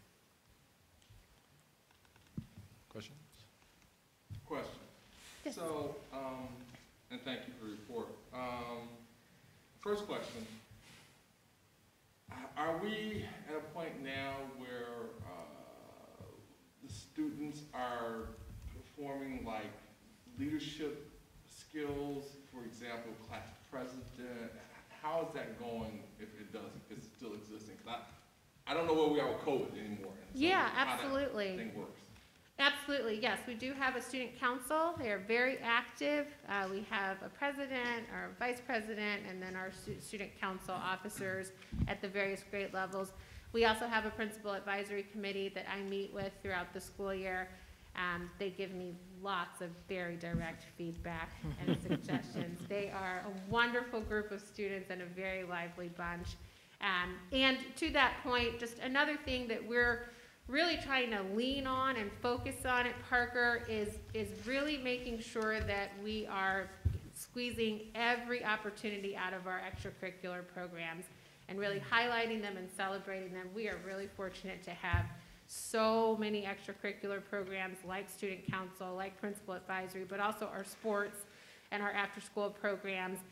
We just want to make sure that we're reaching out to students who typically may not sign up for one of those programs, and also making sure that we're just maximizing that time with whatever program it is.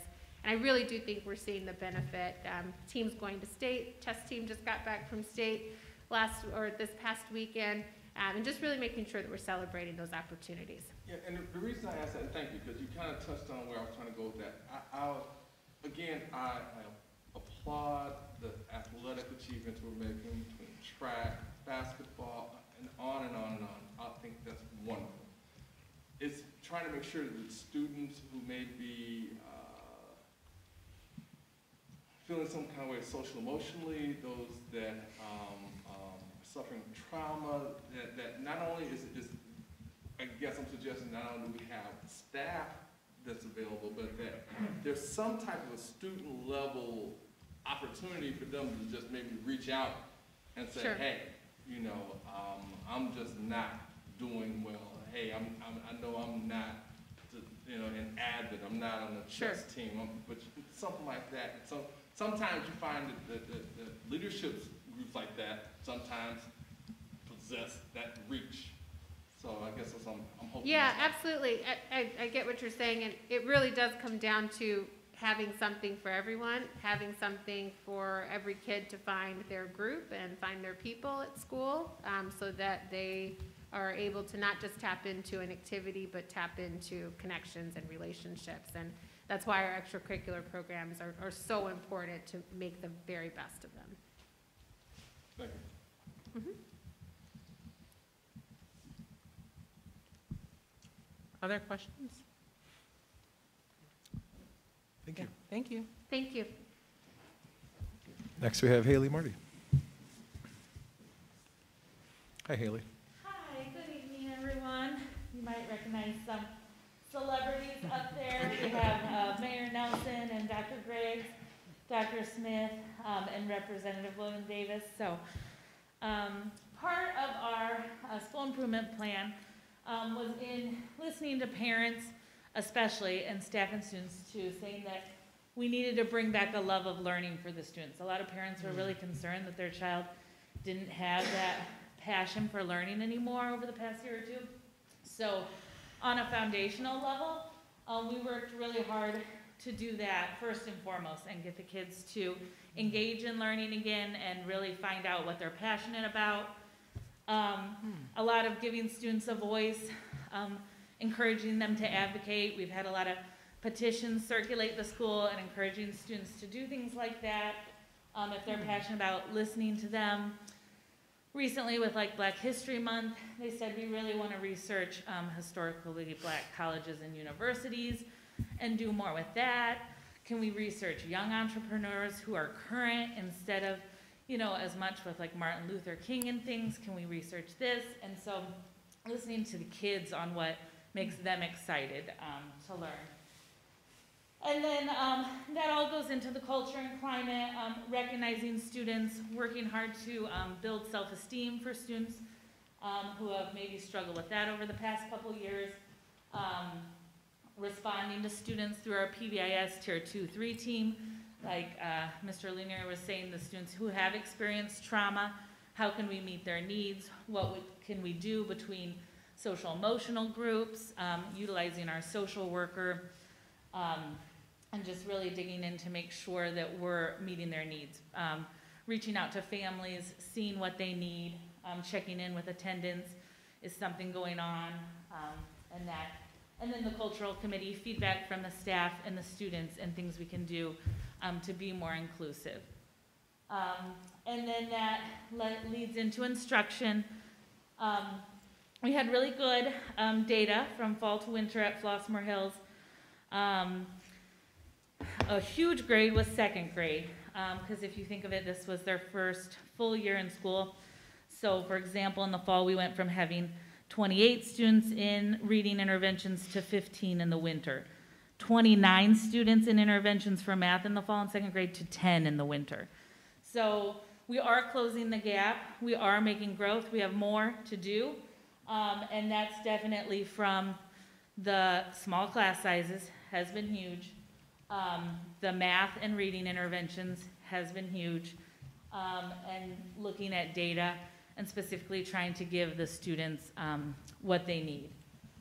So, and then just teacher classroom observations. I recently had the teachers on the building leadership team assess how we're doing on the school improvement plan by giving them green, yellow, and red dots to see where our progress is. And a lot was green, but yellow was teacher classroom observations. So that shows we still have work to do on that. We have to get our doors open and they have to see each other. I always tell them, if I go back and teach now, I would be so much better than ever before because I've watched everything that all of you have done. So it's so important that they see each other. So I think just being honest and reflective and listening and just looking at where we're at and what improvements we still need to make. But that's where we are in it. So a lot of growth and still more work to do.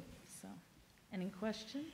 How have your math and reading interventionists impacted those numbers, do you believe? Yeah. So I think the biggest thing with the math and reading interventionists are now having the certified math. They're all highly qualified. So they work with the teachers in PLCs to see exactly what the teachers are doing. And then in real time, if the teacher says they're struggling with fractions, that's what the math interventionist does. They try to work with the student on those fractions with the goal of like those flexible groups being that student can hopefully get back into the Tier 1 classroom. And so I think it's also just finding the gaps. A teacher might say, you know, they're really struggling with summarizing and it's hard for the teacher, you know, to always reach everyone in whole group. And so those reading specialists then work with those students, just a group of 4 students on it, to try to catch where those gaps are from COVID. Like what skills are they lacking in and try to make them up. And I think that's where we made the growth from fall to winter, as we are catching where those gaps are and then we're closing the gap with the interventionists. Do you think that that is something you could ever let go? Having a math and reading, or you've had absolutely not. I don't think we would ever see and that's this what I'm, growth. yes, Yeah. like you had the cake, now I'm going to take it.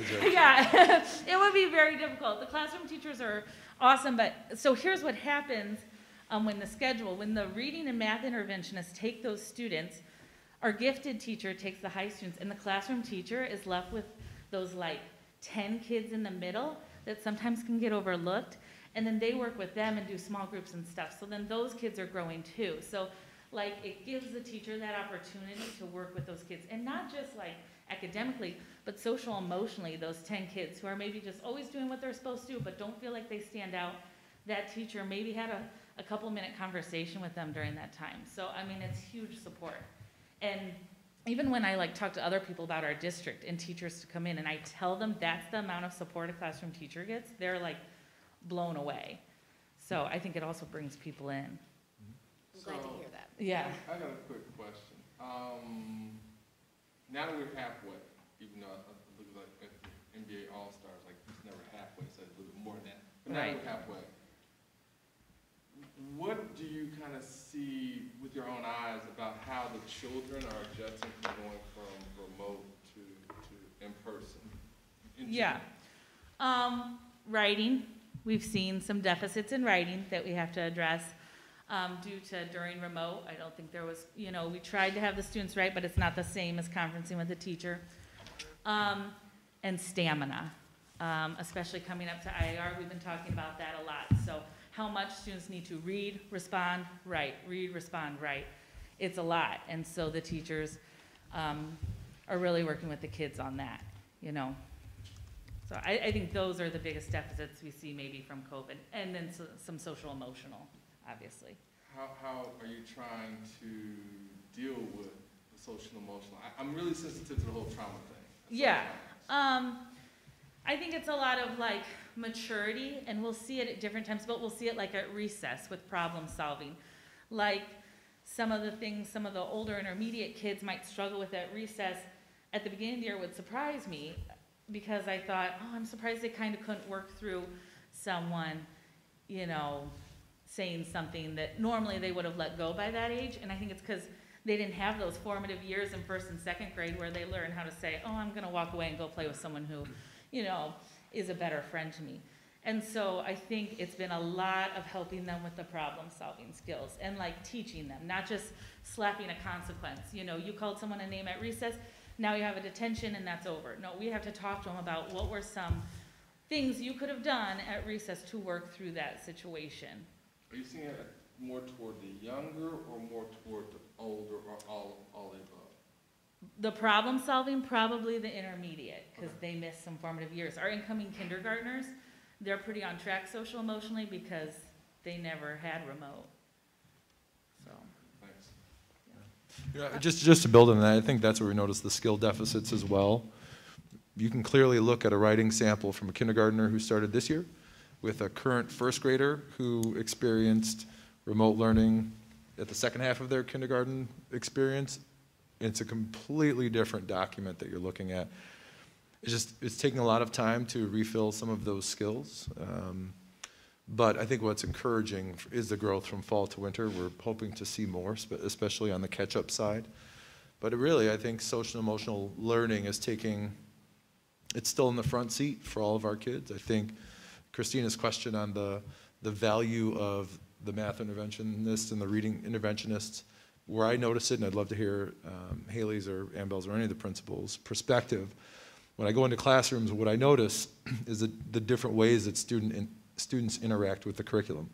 So working with that reading specialist and moving letters, or actually practicing writing, or grouping sounds, they're physically doing it, as opposed to trying to manipulate that through a screen as an 8-year-old potentially. And so the value of the work that we're doing is just so much more impactful. And you're right, I don't know how we can give up those people, even thinking about some of our SEL coaches, and just the level of support that we have for teachers to go in and teach additional lessons or to pull small groups and to really target the work that we're doing on the kids exactly where they need it and exactly when they need it, to try to help them through either the difficult playground situations or just be proactive on the additional social emotional learning standards that we're working on. Yeah, and thank you. And the reason I kind of get to that is because, and I think it's further down on the agenda, we're in March, so we only got like 2 more months left. And so the next thing you know, we're going to be talking about summer school planning. And so I'm hoping that a lot of these types of highlights and issues that we're discussing are already matriculating to that planning to try to address some of the social emotional, try to address some of the those deficits. And I'm not even going to get into the data yet, because I know it's coming. So I'm holding back on that part. Absolutely. But that's why I'm coming to ask those absolutely. big little questions. Agreed. Yeah. For Haley and Amabel, does PBIS continue to be a motivator? How is that going now that it's in person? Yes, I would agree. I think the hardest part about the motivators is, for the students right now, it's a moving target. So then it goes back to like the listening to what is a motivator. A lot when we came back, a motivator was time.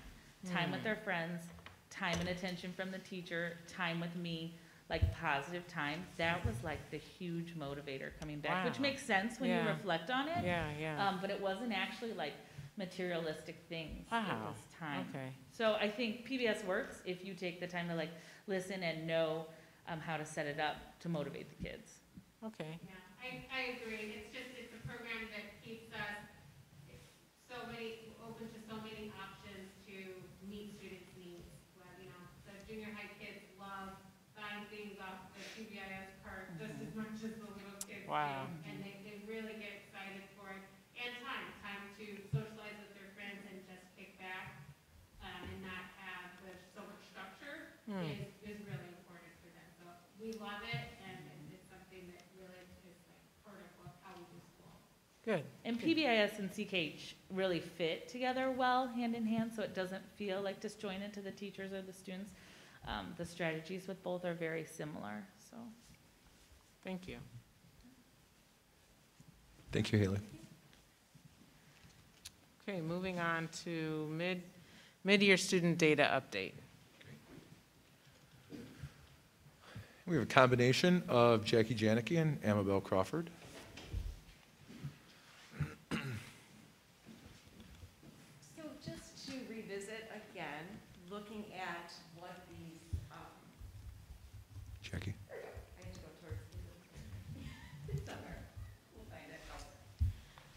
So looking at, again, what these triangles are showing for us. So wanting to make sure that we review and look at what Tier 1 in relation to understanding with our Ames Web Assessment is really looking at that assessment and looking based on that snapshot from fall to winter, how many students would be considered most likely to meet those end of the year targets. And then in Tier 2, looking at that moderate risk, students that would be near to getting that target, but also looking at those students that might be considered Tier 2 students also, and then looking at our high-risk students. So those are our students who would be having a difficult time at this point meeting or predicting that they would meet those targets at the end of the year. So looking at each of these data points, just kind of reiterating, this is looking from the fall to winter at each grade level, and seeing the different shifts is really a positive thing. You know, looking at how we have more students that are in Tier 1, and this is the whole district data. So this isn't just individualized schools. This is looking at everyone, and you know, looking at those positive shifts. So this is looking at early literacy for 4th and 5th grade. We also have back here. So kindergarten, 1st grade is the early literacy. And then looking at 2nd grade, they're also looking at the reading scores for that area and looking at those different shifts. Then we also have our triangles for math. Again, nice, some very great areas of improvement as looking at more students that are meeting those expectations than did in the fall. So again, some very nice growth in those areas. And that goes through all of the different grade levels. And then also tapping into our ethnicity and looking at our different groups. So the way that we divided this, if you remember from the fall presentation, I have the triangles, but this time I just broke it up so that you can see the comparison from fall to winter in each of the different subgroups. So some areas definitely that we still need to focus on, and looking at making sure that there are more shifts from students going into green, and the different subgroups appear as in comparison to their white peers. And that is math, the same thing for those ethnicity comparisons. And then I did, again, looked at the different cohorts, looking at how the tiers have shifted for the percentage of students coming in from last year in comparison to this year. So when we look at kindergartners coming in, and this is winter to winter. So looking at this snapshot from 2021 to now, 21-22, our kindergartners having a low risk, there was 19%, and now our kindergartners in the winter are 47% at a low risk. So we want that to be higher at the low risk. So looking at how those shifts to looking at the cohorts from from first grade, now what our second graders look like. So that's where they were in the orange in the winter of last year, and to now where they are in second grade in comparison to the mid-year. So that's what that documents are showing there. And we did that throughout each of the areas. And again, some great shifts in that, seeing how really there is some definite movement from how students were coming in last year to where they are now in the winter. So what does the data tell us? So some of the things that we've talked about already as going through each of the data points, definitely seeing that there is a positive trend in the percentage of students at low risk level and a decrease in the percent of students at the high risk level, which is what we want to see. Also looking at still needing, as always, that intensive support for our kindergartners and our first graders in the literacy skills, seeing a nice shift, but also knowing that it's still an area that we need to look at. Also looking at from the percentage of kindergarten to first grade students, and then seeing how that has significantly increased from fall to winter in the area of early numeracy. So our low risk and math, we saw some great strides in those categories for our kindergarten and first grade, even in comparison to their literacy skills. So that was a nice highlight there. Student group data stayed relatively consistent from fall to winter, meaning we didn't see a lot of shifts of the amount of kids that were still considered tier 3 or tier 1 or tier 2 within our subgroups. So that is definitely a focus that we need to see. We did see some decreasing, but we want to see more of that. And also there is, as I just said before, there's a positive growth within the student groups, but there are still those gaps between the students of color and white students at that tier 1 level that we need to focus on. And then, Bill, do you want to do? Yeah. So just where we're going next, I feel like I... It's great to hear you guys, trust me. Just looking ahead towards the end of the school year and also in summer planning, really unpacking those student groups and some of the differences that we see in how students of color may be performing, or other groups of students within those tiers. That really is the work of the professional learning communities, and that's why we have such a focus on those committees this year, just to make sure that we're analyzing that data consistently and not just applying a blanket solution or a blanket answer to why students are performing, and make sure that we're applying a student support strategy for each group. For example, at Parker, one thing you notice is that overall our tiers are pretty high. Our students are overall performing 76, close to 80%.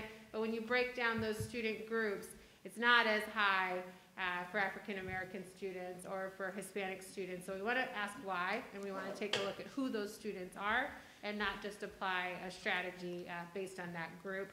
Whereas on the elementary side, we saw some groups, some student groups where the overall tier was not as high, and it could have gone up for all students, moving closer to that 80% at the tier 1 level.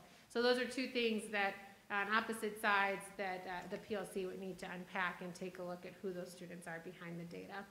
So while we know that overall we are closing the gap and we're excited about that, and it seems the plan is working, we just want to make sure that we continue pushing forward and with the end of the school year, not let up on that plan, and be just as aggressive with the things that we're seeing with writing and the skills deficits that we need to keep pushing forward towards. And then also looking ahead to summer, our data supports that we need to continue with having an extended summer program and making sure that we're maximizing that instructional time with our summer programming, not just for our older students, but we know that our younger students need it as well. And they proved last year that they can handle that with the right balance of enrichment and outside time and instructional time. It is worth it. So we'll continue with those investments. Just a quick question. As we have the conversations about data and the short-term analysis, and we're in a phase where we're doing a lot of looking at instructional resources, we're talking about gaps, we're talking about data. How has this information or will this information impact the way we go about looking at instructional resources? If we perceive there is a gap, is there an opportunity within the instructional resources that we select to impact this perceived gap? Yeah, absolutely, and that's where those conversations have to hit the PLC level and make sure that the assessments that we're seeing in our common assessments, our curriculum-based assessments, are telling us the same story that the Ames Web data is, because that's one data point. But for example, I know just on the junior high side, grade levels and student groups, that we have very low numbers of students in Tier 3 according to this data. I know that there are more students that are in Tier 3 intervention groups because we have other instructional data that's telling us that those students need the support. So it's bringing this data to the PLC meetings to talk about the curriculum and the resources and how they're gelling together to tell the accurate story of the students. You know, Michael, one example of that, kind of based on a conversation that happened maybe a little bit later around this time last year, but certainly got implemented this year, was the Wilson Reading Intervention. And Jackie kind of highlighted that as an area that was a deficit for us, but a research-based intervention responsive to our gaps. And as we've implemented that this year, we've seen certainly positive growth. So I think we'll continue with that process and recommend programs to the board that can really make a difference. Mm-hmm. I've got a couple of questions. I'll ask one as a general question. I notice we have Black, Hispanic, white. Do we have Asian population, or is that mixed in, or is it a separate category? How does that being counted? We don't have enough. Yeah, not enough to make a student group. Okay. Got it. So it's really not included then. Any N of less than 10 runs us into student privacy issues. Say one more time? Anytime the number of students is less than 10, and then you run into student privacy issues in calculating things like this. No, that's not. But okay, so it's, I guess I'm just trying to make sure it's either in there or not in there. So it's not in there? It's not, it's in the, maybe the all students group, but because. But not in the breakdown. Right. Okay. But if an Asian student like was in Tier 3, they're not ignoring that, they're dealing with it. It's just no, not. I get it. I'll just. Yeah, it just doesn't come out of our charts, because. Right, okay, so, okay. For the general ones. Second question. So 80%, is that a generic benchmark that we're trying to achieve? And if so, where does it kind of come from? Where's the 80%, how is that kind of selected? And I say that, okay, I get it because it makes sense to me. Okay, we're shooting for a number, and that number could be 60%, 70%, 80%, 90%, whatever. Sure. How is the 80% kind of just, you know? Yeah, so just maybe going back to, moving slow. Just going back to the first slide, 80% is, in general, you want to see 80% of your students at the Tier 1 level. Doesn't mean that you don't want all of your students to be at the Tier 1 level. Right.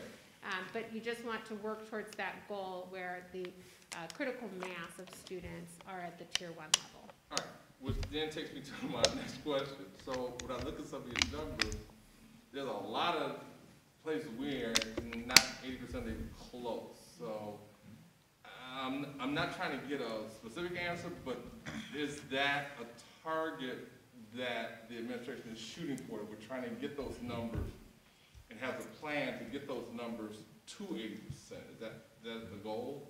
So when we talked about the integration, when Tim and Judy were here, and the complexity, MTSS doesn't work unless 80% of your kids, in theory, are hitting that Tier 1 target.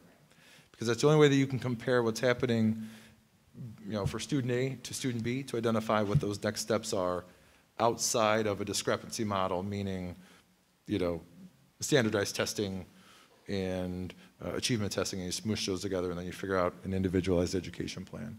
So I think that's why this is really powerful that the two administrators are currently presenting together, because this data does go together, and it will impact everything that we're doing.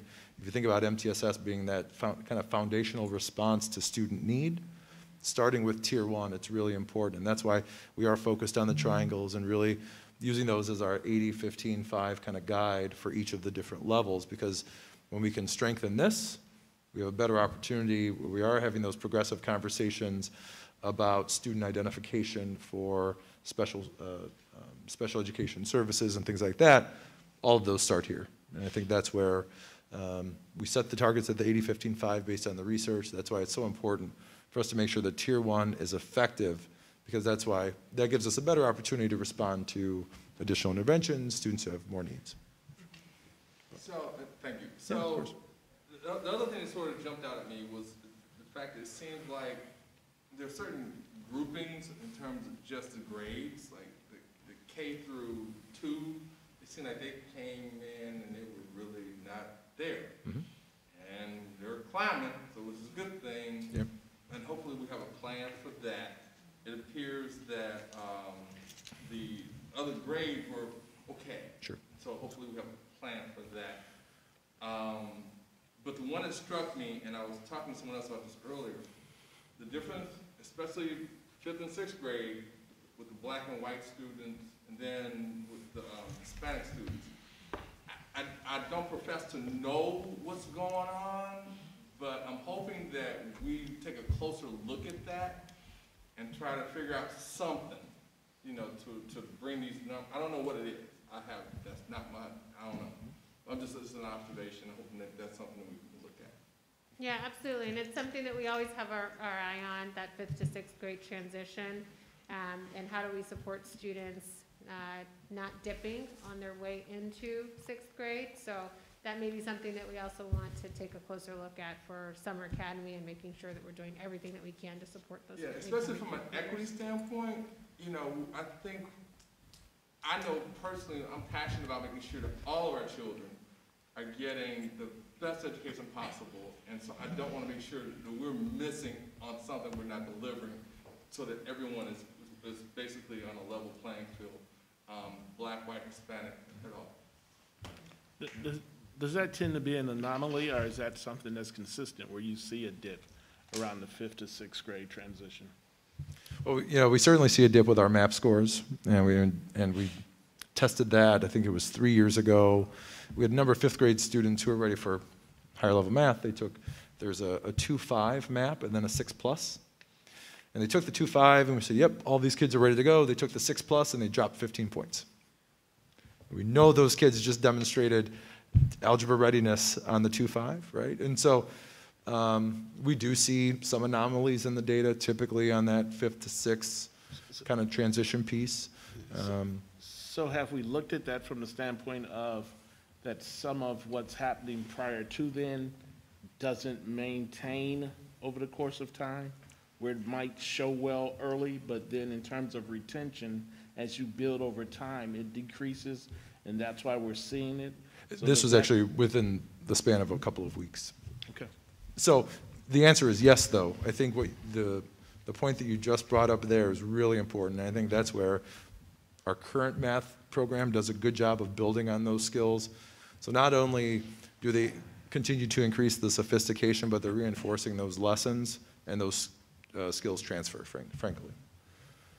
And I think also just it can't be minimized also just the social emotional transition from 5th to 6th grade, and how that does have some sort of impact on academics, and that's hard to quantify.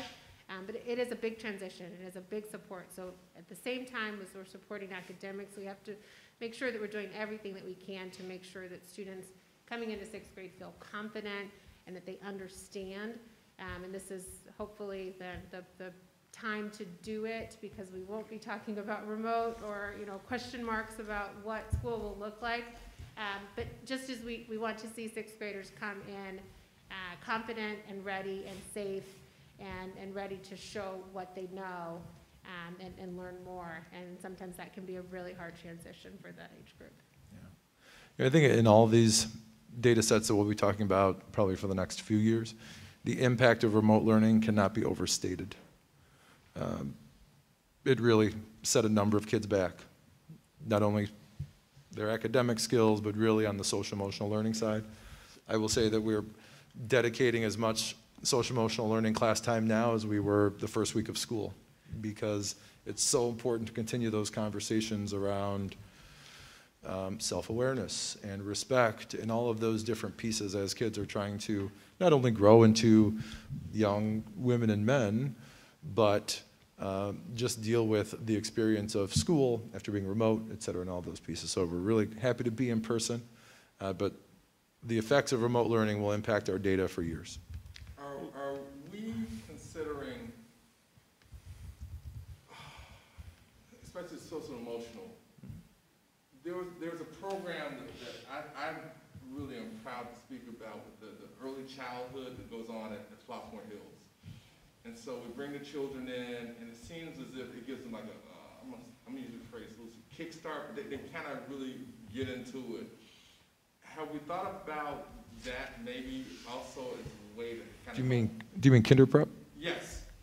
As a way to maybe help some of the students who will be coming in for next year with this whole social emotional thing, maybe again back to that summer school thing. Yeah, actually we expanded kinder prep considerably last year, and we're going to expand it even more for this year. It's been a great program for us. Kristen Troutman kind of brought that to us. She's a local community member who, it's a long-term research study that they're focused on, but she's offered us the resources, the materials, all the different pieces, because she has seen what we've done with the program. So we'll continue and expand, certainly. The data looks good in general, right? Trends are positive. We're recovering from COVID, and I think that reflects on all the hard work everyone's done, so thank you. Thank you. You know, I think you're probably used to by now, you get the same questions, right? We just find aberrations in the data, and we go, why is this happening? So I think I'll spare you that, because I'm confident you guys are looking at these things carefully. I'm encouraged by the data. I don't think that, I'm not sure where we got to David's question. So are we hope that someday when we look at this data that 80% of the students will be in Tier 1 for every grade? Or are we hoping that we just get there by 8th grade? Because right now we're just kind of getting there by 8th grade. Well, I don't know what the model is supposed to be. Yeah. Yeah. So, please. That's a really good question, because what we really should want to see is that our Tier 1 at every grade level, what we're doing at the Tier 1 level is effective, and if it is optimally effective, we should see 80% at each grade level. So that's something that we should be working at each grade level. Yeah, I think our dashboard conversation, which is going to dovetail right into this one, will be important. So there's really two ways to look at it. It's 80% in relation to 80%. It's also 80% in relation to where they start. And so, you know, I think there's a way to look at it where, you know, if we have an incoming kindergarten class that's sitting at 40%, for example, you know, we as a board and as an administration, as a community, can make some decisions around what does that mean. Some communities have taken the perspective of nothing means anything until you can read. And so every resource at K2 is thrown into making sure that those kids can all read by the time they're walking out of 2nd grade, learning to read, so they can get to 3rd grade where they're reading to learn. And I think those are the conversations that we have kind of systematically will help, frankly, put some of this data into perspective. Because, you know, who knows where the kids are coming in kindergarten? Kinder prep helps. The board's aggressive role in expanding pre-K services absolutely helps. And so I think when you look at what we're doing to kind of impact the 8th grade data, we're starting in all the right ways. We're starting to support families before they get to District 161. We're identifying kids in the community who need additional resources and support so we can provide that early, keep them out of special education services unless they're needed, but certainly provide early intervention. So I think what you'll see in the data is probably twofold. It's that systemic piece. What does our Tier 1 look like? Are we using all the right strategies? Do we have the right materials that are current, that are aligned to standards? Tim mentioned the importance of curriculum, instruction, and assessment. It's been that way since the beginning of time, but we look at it differently now. The materials have to be aligned to the assessment. The instructional strategies have to build on that. So we have our Tier 1 piece that we're looking at, certainly, and I think as we're looking at general progress, that's a good way to look at it. The next layer, though, is how much catch-up growth are we making for kids, and how much are we accelerating those students into the school year with our interventionists, with the classroom teachers, all of those different things.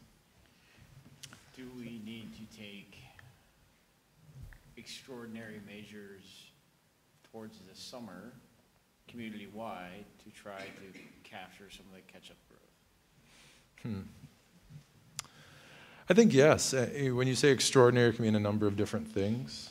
But programming, time, access for kids, I think one of the pieces that we started last year, and please cut me off, I'm just kind of going. We really expanded opportunities for summer academy learning for everybody. You know, in the past, it's been more true remediation. If you need help, kind of come on in. But we expanded kinder prep. We just kind of opened it up. If you remember back when we first started, we had to do a lottery because we were only allowed to put so many kids in. Yeah. So we kind of took off some of those artificial limiters and to try to get more kids involved. I think there's a real opportunity for us between now and the end of the year to mobilize parents, and that comes with training, that comes in, you know, summer support for families who they'll be done with school for any number of reasons. One is because we've been in person for a year, and this could be a summer where people can actually go outside and spend time not at school and doing fun things. So I'm not sure what our summer academy participation is going to look like, but I think there's an opportunity to get resources in the hands of families that they can access, and whether it's, you know, kind of canned materials, these are your first quarter standards for your next grade, here are ways to attack them and pre-work, or even, you know, some additional programmings, whether it's remote, elevate tutoring, things of that nature. I think we can provide a lot of services to families. So in addition to you know, getting our tier 2 and tier 1 students moving forward, do we have the bandwidth to, you know, district-wide reading initiative over summer? You must, I mean, it doesn't have to be grade specific, right? You must read the following books. I remember when I was like 3rd grade, it was 50. We had right. to too. Do we, I mean, is that asking too much? Can we do that? Or at least, I had to think about it. I'm sure you guys have 1,000 better ideas than the ones I come up with. Well, I would love required reading for 8th grade. Yeah. Good luck. This is on tape, so your daughter's going to see this. Right, right. I'm like, That this is sounds like a being, very people can direct see message. this. I have a question, Amabel. When you look at this data by school or even classroom or the other versions of it that you're able to see, are there places where the achievement gap is lower that you can use to kind of answer some questions about what is and what isn't working?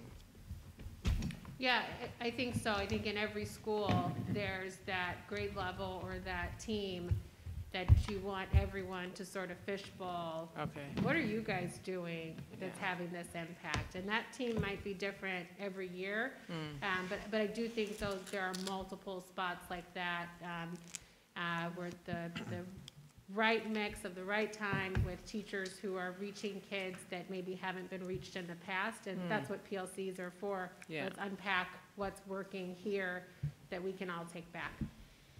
Good. And I would say at the school level, and the principals can certainly weigh on this, when they have their day-to-days. So for example, all this, you know, information gets consumed by grade level teams. I've seen it. They're talking about specific kids, they're talking about specific strategies, they're talking about specific groups, and they're moving kids accordingly.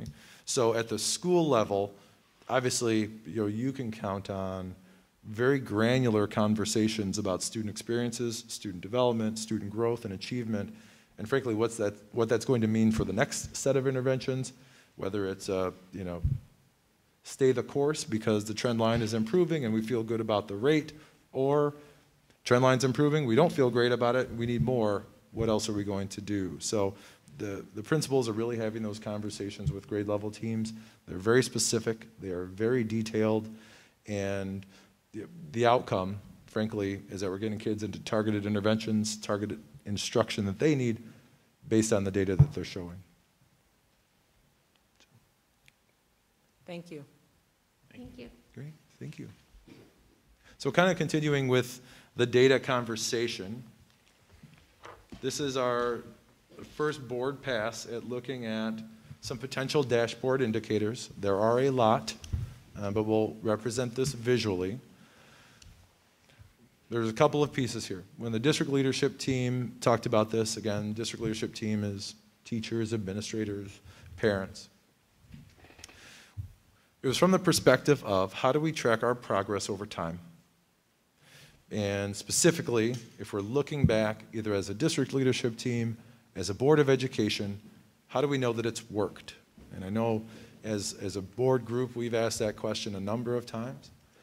This list is in draft form. Anything can be added, anything can be removed. I think, pieces to add here, and I won't go through all of these because you've had a chance to consume it. But high school readiness is one that we want to talk about further, and we'll have to loop some additional partners in, whether they're from HF High School, Bloom, Marion, whatever. I think we'll want to get to some clarity on what does it mean to be an effective ninth grader. And it's probably not at the beginning of ninth grade. We'll have to figure out what it means at the end of ninth grade and figure out what those indicators are. But an opportunity that we have would be to track our students who go on to high school, figure out what those indicators are, whether it's number of classes passed, a particular assessment, et cetera, so that we can look back. You could even figure out a process to gather additional feedback from those students after they leave. But to find out whether or not they were ready, whether or not they had the skills to be effective high school students, as they're getting into those conversations about which college or career are you looking for, right? The press now is truly on, and it's not like it hasn't been, but providing kids with meaningful options when they get to high school so that college isn't the only one, or not going to college, right? There are a million different pathways that the kids can chart to walk out of high school with endorsements, with certifications, with different, whether it's a trade school, whether it's a 4-year experience, whether it's a 2-year experience, there's options. And some of the legislation that they're trying to figure out how far it's going to go into the elementary level, but really focusing on those college and career kind of exploration pieces will be coming down at some point to our middle school. And so as we're preparing for that, an additional focus on career readiness in addition to collegiate readiness, some high school indicators I think would benefit us as well. 2 other pieces, and then I kind of want to open it up. We talked about special education tonight. We do collect a lot of special education data. So we'd love to have some thoughts about what indicators we may want to include, or if we want to include or look at the special education data as a subset of that. I think we can certainly add indicators here. But also one of the pieces that we've talked about in the past is distributions, right? And how are, for example, those 4th grade students, where are they in relation to the target? Not that we need all of the individual names, but if we threw up a scatter plot of 4th grade in relation to a particular target, where do they fall? Are they above the line, below the line? And what does that mean for data? I know that we've talked about that in some cases too. So we'll kind of open it up. The focus really on this discussion is, if there's something on here that you think really should be that's missing, or if there's something on here that isn't as important to you in relation to the strategic plan moving forward, then we can talk about removing any of those pieces. The focus here, though, when we're done, we'll have one visual that captures all of these pieces. You'll know when it's going to be updated. It will look the same. The conversation behind it will change. But it's generating consistency not only for all of the board members, but we're having conversations with our parents, when I'm meeting with realtors, when we're meeting with the village, et cetera. It will help tell our story about where we've been, but also where we're going. All right, so I clearly understand strategic plan goal, student achievement, and the indicators, including high school readiness. I clearly understand the learning environment. I get that. Professional environment, family and community partnership, and resource equity. I understand them. I understand how they fit into the whole realm of what we do as a school district. Sure. I'd almost wish I would fly on the wall how these specific indicators and frequencies got on here for those areas. Could you please elaborate on what those are? Absolutely. I think, looking at professional environment, for example, that's a tricky one, right? There are only so many ways to measure that. One is staff diversity. It's something that the board has talked about as an area of importance. So that's something objective. The other piece here is the data should be accessible and transparent no matter what, whether, Eric pulls it from a database or, Courtney grabs it or a community member locates it. The data is the data is the data, and we want to make sure that it's objective. And so we looked at pieces here that we could reproduce reliably every year, and that's kind of where this timeline came from. I think David's question is fair, that those are the last three categories. The quality of these metrics probably, they're easy things to measure, but they're not good metrics. So some can be challenging, especially on partnerships. Right? Yeah, so, professional environment, staff diversity, I think oversimplifies. Don't we already wouldn't 5 Essentials also be part of that? You have it up there for learning environment, but it could be, yeah. Isn't that the most comprehensive thing we have on professional provides the most feedback. Yeah, I mean, reducing our staff to account of who fits what category, I'm not sure that's productive. That's for on the community report transparency, card. there are people that want to know that, but. Yeah, that's part of the report card anyway. Yeah, it's kind of already out there. I understand these are hard to come up with, but so as you go down the list, you start to get to things like, well, I don't know that we're solving any problems with this. It's like on resource equity, right? Right. So I don't have a suggestion for you, but those are things that are already reported, and. But it's just practical to have it in one place. It is. Yeah. It's not really moving the conversation forward. Not those pieces, yeah. But then again, I'm not sure who that conversation, I guess, there are occasionally people who feel like resources aren't being spent properly, which once you've been here in this room for a while, you realize that's really not the case. But sure. If you're a person who is worried that resources are not being distributed properly, those three things are not going to help. Sure. Right? And maybe the answer is, so I'm not saying we take those off, but I'm not sure they'll solve that problem either on the strategic plan. The family community partnerships thing, again, I don't have any specific suggestions, but those things are, man, are they superficial. And I think, again, we have 5 Essentials at least for some of it.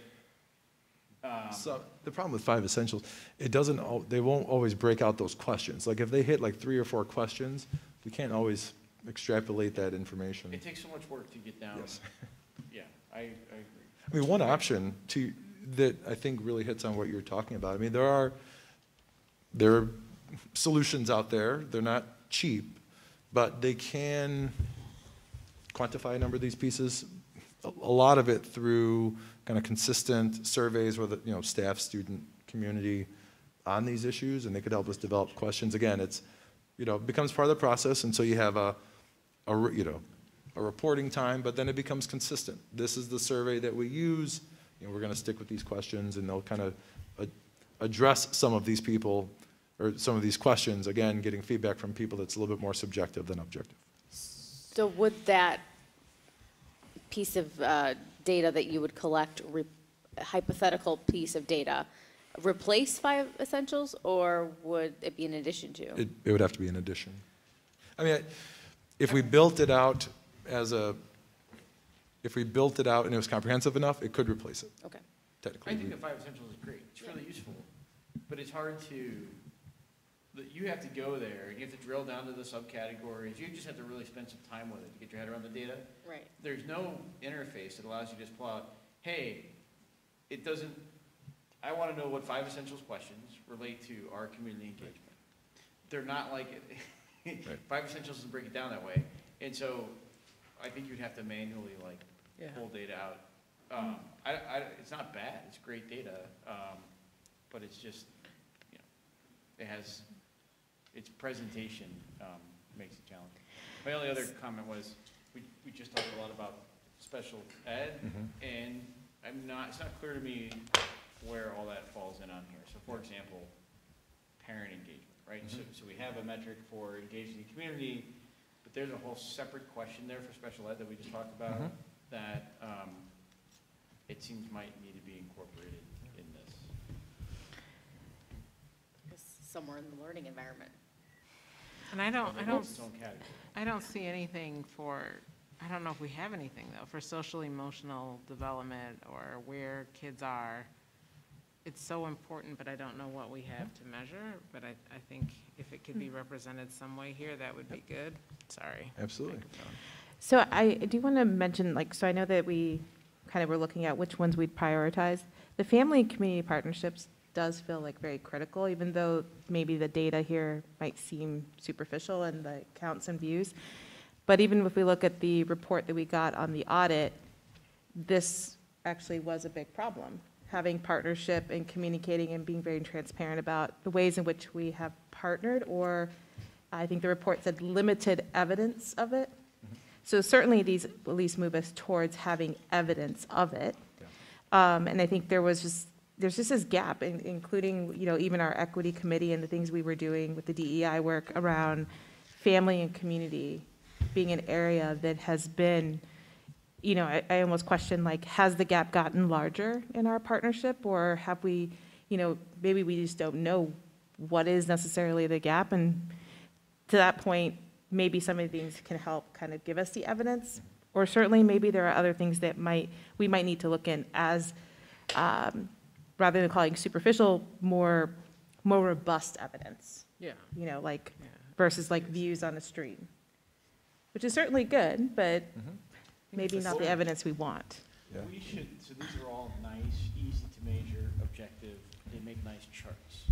But perhaps and I know this is more work and harder to collect, but anecdotal data still matters. And it would take a ton of work to figure out what anecdotal data is good. When I see something like community engagement,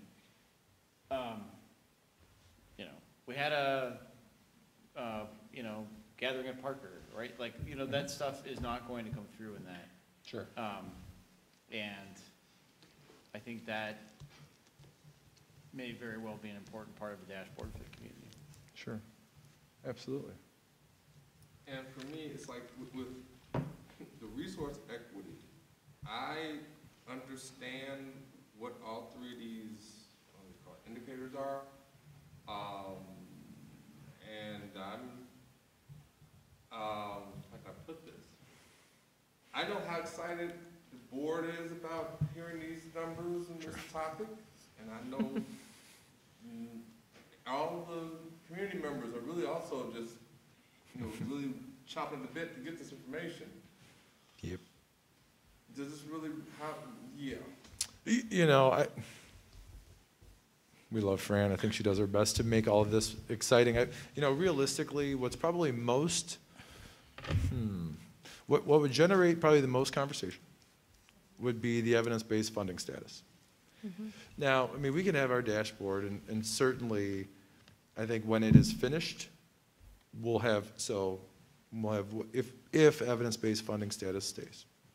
Behind that, what it means, right? What it means for psychologist allocations, what it means for classroom allocations, what it means for different programs that we offer. So I think there will be interesting information behind that people will be able to consume and then reflect on based on what we're doing and the targets that have been set. The financial recognition status, it's a 4.0 out of 4.0. It's excellent. 99.9% of our community members won't know what that means, just as a matter of fact. But there are charts, there are additional graphs that we can put up, for example, on evidence-based funding, meaning the additional money that the state has provided to districts to provide catch-up growth on the funding levels, right? And we can show how close we are. We can show how we're spending that money, the additional funds that come for evidence-based funding to address the areas that we have as deficits. So that one is actually pretty objective, and if we build it out the right way, it could be pretty informative. And as long as it's informative, I'm all for it. Sure. And that's my point. Yep. It's like if it's just the reports, again, granted, they're really done well with charts, okay? Sure. But again, something that is going to be a useful bit of information that's going to allow the community to see. For example, if we say, and again, now I'm thinking about long-term planning, if we say, okay, hey, we're going to spend a lot of money to do X, Y, Z. And they're like, well, do we have that money? So, Sure. you know, then I can see that as a very useful tool for them to see it and indicate, like, yeah, we've got some money and where it ties in. Again, just Sure. if you can. No, I think this is all good feedback. Thank you. Just real quickly. When I see conversations about data, and I hear conversations about data, it always causes a great deal of concern for me as a math person. Because sometimes we get caught up in the numbers and we get overwhelmed with the numbers and we focus on the numbers and we forget what we're supposed to actually be doing with the numbers other than make the numbers make sense from a number standpoint. And for me, the real concern is these numbers at best should be a source of information of how we can best serve our students and their outcomes. And sometimes I think we lose sight of that because we're so focused on a number. And what I mean by that is, oh, we grew 2%, another 2%, another 2%. And if we step back and we look at it from a best practices perspective, we might not grow 2% this time or 2% this time, but we're positioning ourselves to see a more significant growth over a longer period of time. And so when we start having the data conversations without thinking of how is this driving our decisions in a way that's most meaningful for students, I get very concerned. And I feel like I'm kind of in that area now. How are we using these numbers to have the impact that we want for students and making sure that the metrics that we've tethered to that are most meaningful? And so when I look at all of this, I'm saying, how does this play out in terms of student outcomes? Yeah. What is this really doing for a student at the end of the day when I talk about the 5 Essential Survey, which is a very interesting collection of data, but how is that helping me to best move students forward? It's not. And that's my question for all of this. Right. So I think what's important to understand is that's not the purpose of this data for you as a board member. You can, as we've talked about, the granular conversations happen at the building level. So this is a way that from that 50,000 foot view, I think you can get to exactly what you were describing, Michael. What is that change over time? And looking back from that angle, are the programs working? Do we have the right set of math materials so that we're consistently building and demonstrating that growth? At the building level, they're having those direct conversations about any number of things. So we're entering the hiring season. Eric is having conversations about representation and staff members and what that means kind of going into the hiring process. And so we are looking at diversity and, kind of those indicators. Thinking about, family and community partnerships or actually professional environment, staff retention is one. Now is the time where people are changing jobs. Eric is gathering, for example, exit data or stay data on why people are making those different decisions, and then we use that to impact whether it's climate at the building, different decisions at the building leadership team level. So we can always break down how we're granularly using those pieces to impact students. But I think you're looking at it at the right angle. If this doesn't help kids, why is it on here? Is that accurate? That's accurate. Okay. So the other thing, and I don't know how to capture this, because a lot of this for me is about telling our story and helping parents or community, students even, help them understand our story. And so the thing that I don't see here is anything related to the arts or how engaged students are with sports, because that's part of student achievement, I think. And I think if there's a way to capture even just the raw numbers, just so that we can see that there is a balance in the way that students self-select to be engaged in different parts of our district. It's not just academic achievement. Extracurricular. Yeah. Yeah, we I can think build it's out the important. extracurricular piece and make that more granular, absolutely. Yeah. So my only add to the conversation is just the use of the words participation and engagement, particularly as it relates to the community. What we think and what they think in this room, we could all be thinking something different. Being in this room, are we participating, are we engaged, are we just in attendance? What is the actual meaning behind the word of what we're trying to seek out.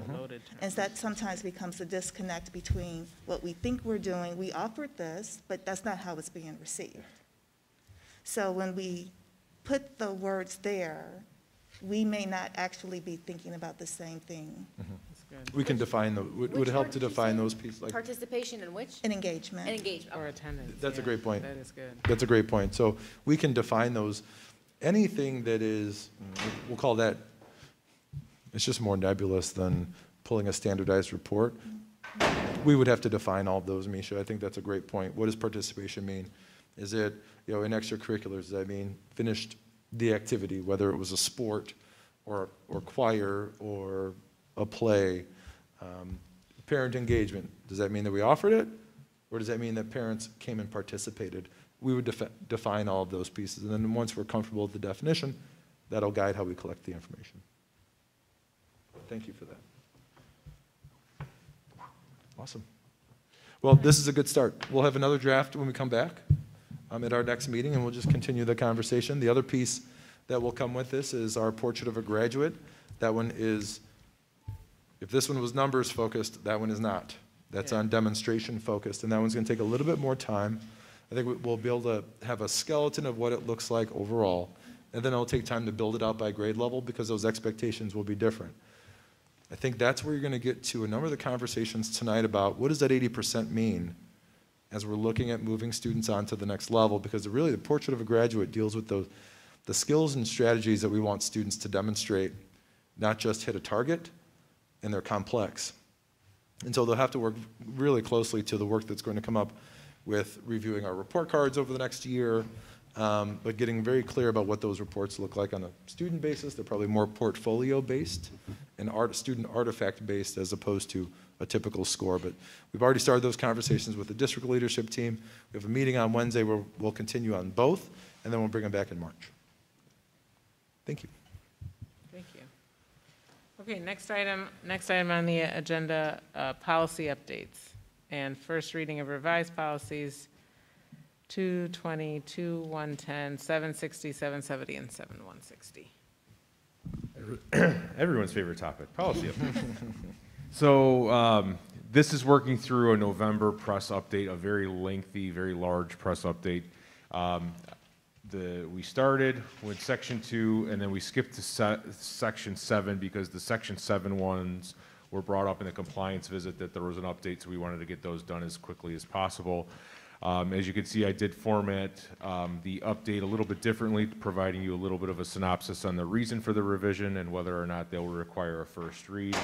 Ones that don't just have legal citations, updates to footnotes, nothing that's going to impact the meat and potatoes of policy. So out of the ones that are presented, there was only one that does not require a first read, and then I will be bringing you the rest, or maybe not the rest, because again, I'm working through this lengthy update, but more updates for the March Cow meeting.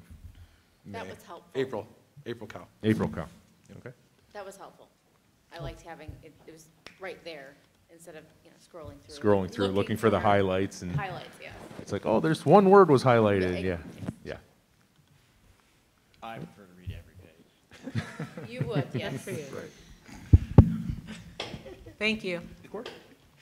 Okay, COVID-19 protocols? Absolutely. Want to spend some time just going over our updated COVID-19 protocols. As you know, today we started a mask optional process in the district based on changes that have happened, not only at the CDC level, but with the governor's mandates. Up until this point, we've followed all of those pieces closely, so this move certainly was additionally recommended for tomorrow, but we did start today. We do have face mask optional for students and adults, and it seems to be working well, giving that at least opportunity right now. We heard tonight from Ms. Nixon about physical distancing. That's frankly an area that we continue to work on, especially with our youngest learners. We know spaces like lunchrooms are problematic, but kudos to the principals for continuing to work creatively to keep students distanced and safe. Shield testing will continue. We did learn that in order to participate in shield testing, students or staff members will need to be masked, or else they will not be allowed into the environment. They've not updated that requirement yet. If they do, then we can talk about what that means. There still are some quarantine guidelines that will have to be followed, but primarily these impact students who are direct contacts with COVID-positive individuals, primarily in the house, or if it does happen at school, we do have our Test to Stay program, which we can test asymptomatic individuals who are close contact and remove those quarantines. That's been very helpful. We started that a little bit ago. Remember, our main focus when we started was on those students who were hitting like that second, third quarantine. It was really taking a lot of time out of school. So that's helped us. Typical pieces, hygiene, cleaning protocols, all of those areas will continue on. We want to make sure that we're making these changes methodically. But moving forward, our COVID dashboard, which is linked in the report, but also on our website and updated every other day, that data is in arrears by 24 hours, so it's usually 1 day behind based on the schedule where we get all the information from the Cook County Department of Public Health. But realistically, looking at our positivity rate, looking at what's happening in our local community, what's happening in our district, if in the future we notice that our numbers are rising, we may make a different decision when it comes to masks or other protocols. Right now, all of them are either in the low or minimal categories, and we feel very positively about those. It has taken an incredible amount of work to get to this point. We're not finished. So we can't take our eye off the prize here. We have to make sure that the protocols that we have in place we're implementing with fidelity, so that in the future, if we want to make other choices, we can say, okay, we started with masks, here's where we are, here's what the data is showing, here are the new recommendations, are we ready to move forward, slow down, speed up, etc. I think the focus here is on maintaining a safe environment for our students and staff, understanding that the protocols take time, that we're implementing with fidelity, and it's still going to be difficult. But in order for us to stay in person, and we just talked about the importance of keeping our kids here to learn safely, face-to-face with their other student colleagues and the teachers, we need to make sure that we're following our COVID protocols moving forward. So, well, this is a board discussion. Yeah. Should you see data that says we need to reinstate masks, right? Or you're going to make that call? We won't wait for board meeting. If something happens, we would absolutely make that call. I can tell you the choice probably to go back would probably necessitate maybe an emergency meeting if everyone was open to that, just so we can make sure that we can look at the issue from all different angles. But I think we can make that decision. But realistically, it's board input, the indicators. If it works out where there's a meeting, excellent. If not, if we have to make a decision to keep students and staff members safe, we'll make that. And because of things like the shield testing piece, right? So that if they need masks, are we reminding students, hey, have one on you? Or I didn't read the letters to the parents. Did we tell parents? It wasn't confirmed, but it was in there, and we have extras on hand starting tomorrow just for this specific situation. Okay. So it seems to me that while various community members disagree on either end, I mean, we should be clear that there's almost a certainty we're going to have some surge or masks will be reinstated for a little while at least, right? So, like I don't want to give anyone the impression that like, oh, this is done forever. Right. And that we're going to closely watch our data and we're going to watch the community data, and if either of those things suggests that we need to reinstate masks, right? That's our first option when we see a surge, right? So that's what I mean about like I mean if you want to have an emergency meeting, that's fine, but you know, at some point it's you know, if you chose to to release mask requirement today before the meeting, and I think that was fine. That made sense in the context of the governor's order, and the risk of confusion out there. Sure. I think that, you know, if you get a call on the Thursday night from Shield saying we found 15 kids at Parker, right? I think that, you know, you may may need to make that call. I don't, unless anyone on the board disagrees. I would, yeah. Sure. If it's at an 11th hour, you don't need to call me at, 10, 11 o'clock at night. Sure. Well, I certainly appreciate that guidance. It kind of goes, we've just been methodical in our decision-making. And we've responded to what the data shows. We've responded to the needs of the kids. And so we can certainly continue to do that. Kathy Kanawa is here. I've lauded her work on a number of different occasions, but Kathy's a lot of things. Truthful is one of them. And she speaks directly when it comes to student safety and looking at our numbers and responding to protocols and expectations. And we meet weekly, and I'm thankful for the feedback that she provides, giving us different angles. And so, yeah, I do not think we would be allowed to move forward with decisions that wouldn't keep people safe, because we have a lot of feedback to make sure that we're making good decisions. And then as we're entering a new phase here, right? I want to be careful that we don't rely too heavily on old assumptions or old science, right? All last year, it was like, do we really need, do we really need mass data showing that kids aren't getting sick in school? But the problem is that Omicron or the next variant may change that. So, or maybe kindergarten classrooms are they just turn out to be not a good environment. Sure. So I would just, keep us posted. I know you send us these great reports every Friday, but let's be agile in responding to the data. Absolutely. Especially if it's a Wednesday morning and I know you're great about midweek updates too, so.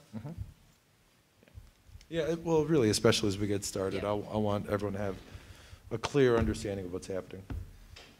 So. Thank you. My pleasure. Yeah. That's it, right? That's it for discussion items. We have information items listed. If there are any questions about those, we can certainly address them. We do need a short closed session, truly short. I think it's short. Okay, so if there's no discussion on any of the informational items, can I have a motion to go to executive session? So moved. Second. All in favor? Aye. All right. Thanks, everyone. We are not taking any action after the meeting, so enjoy the rest of your night. We'll see you tomorrow. This really is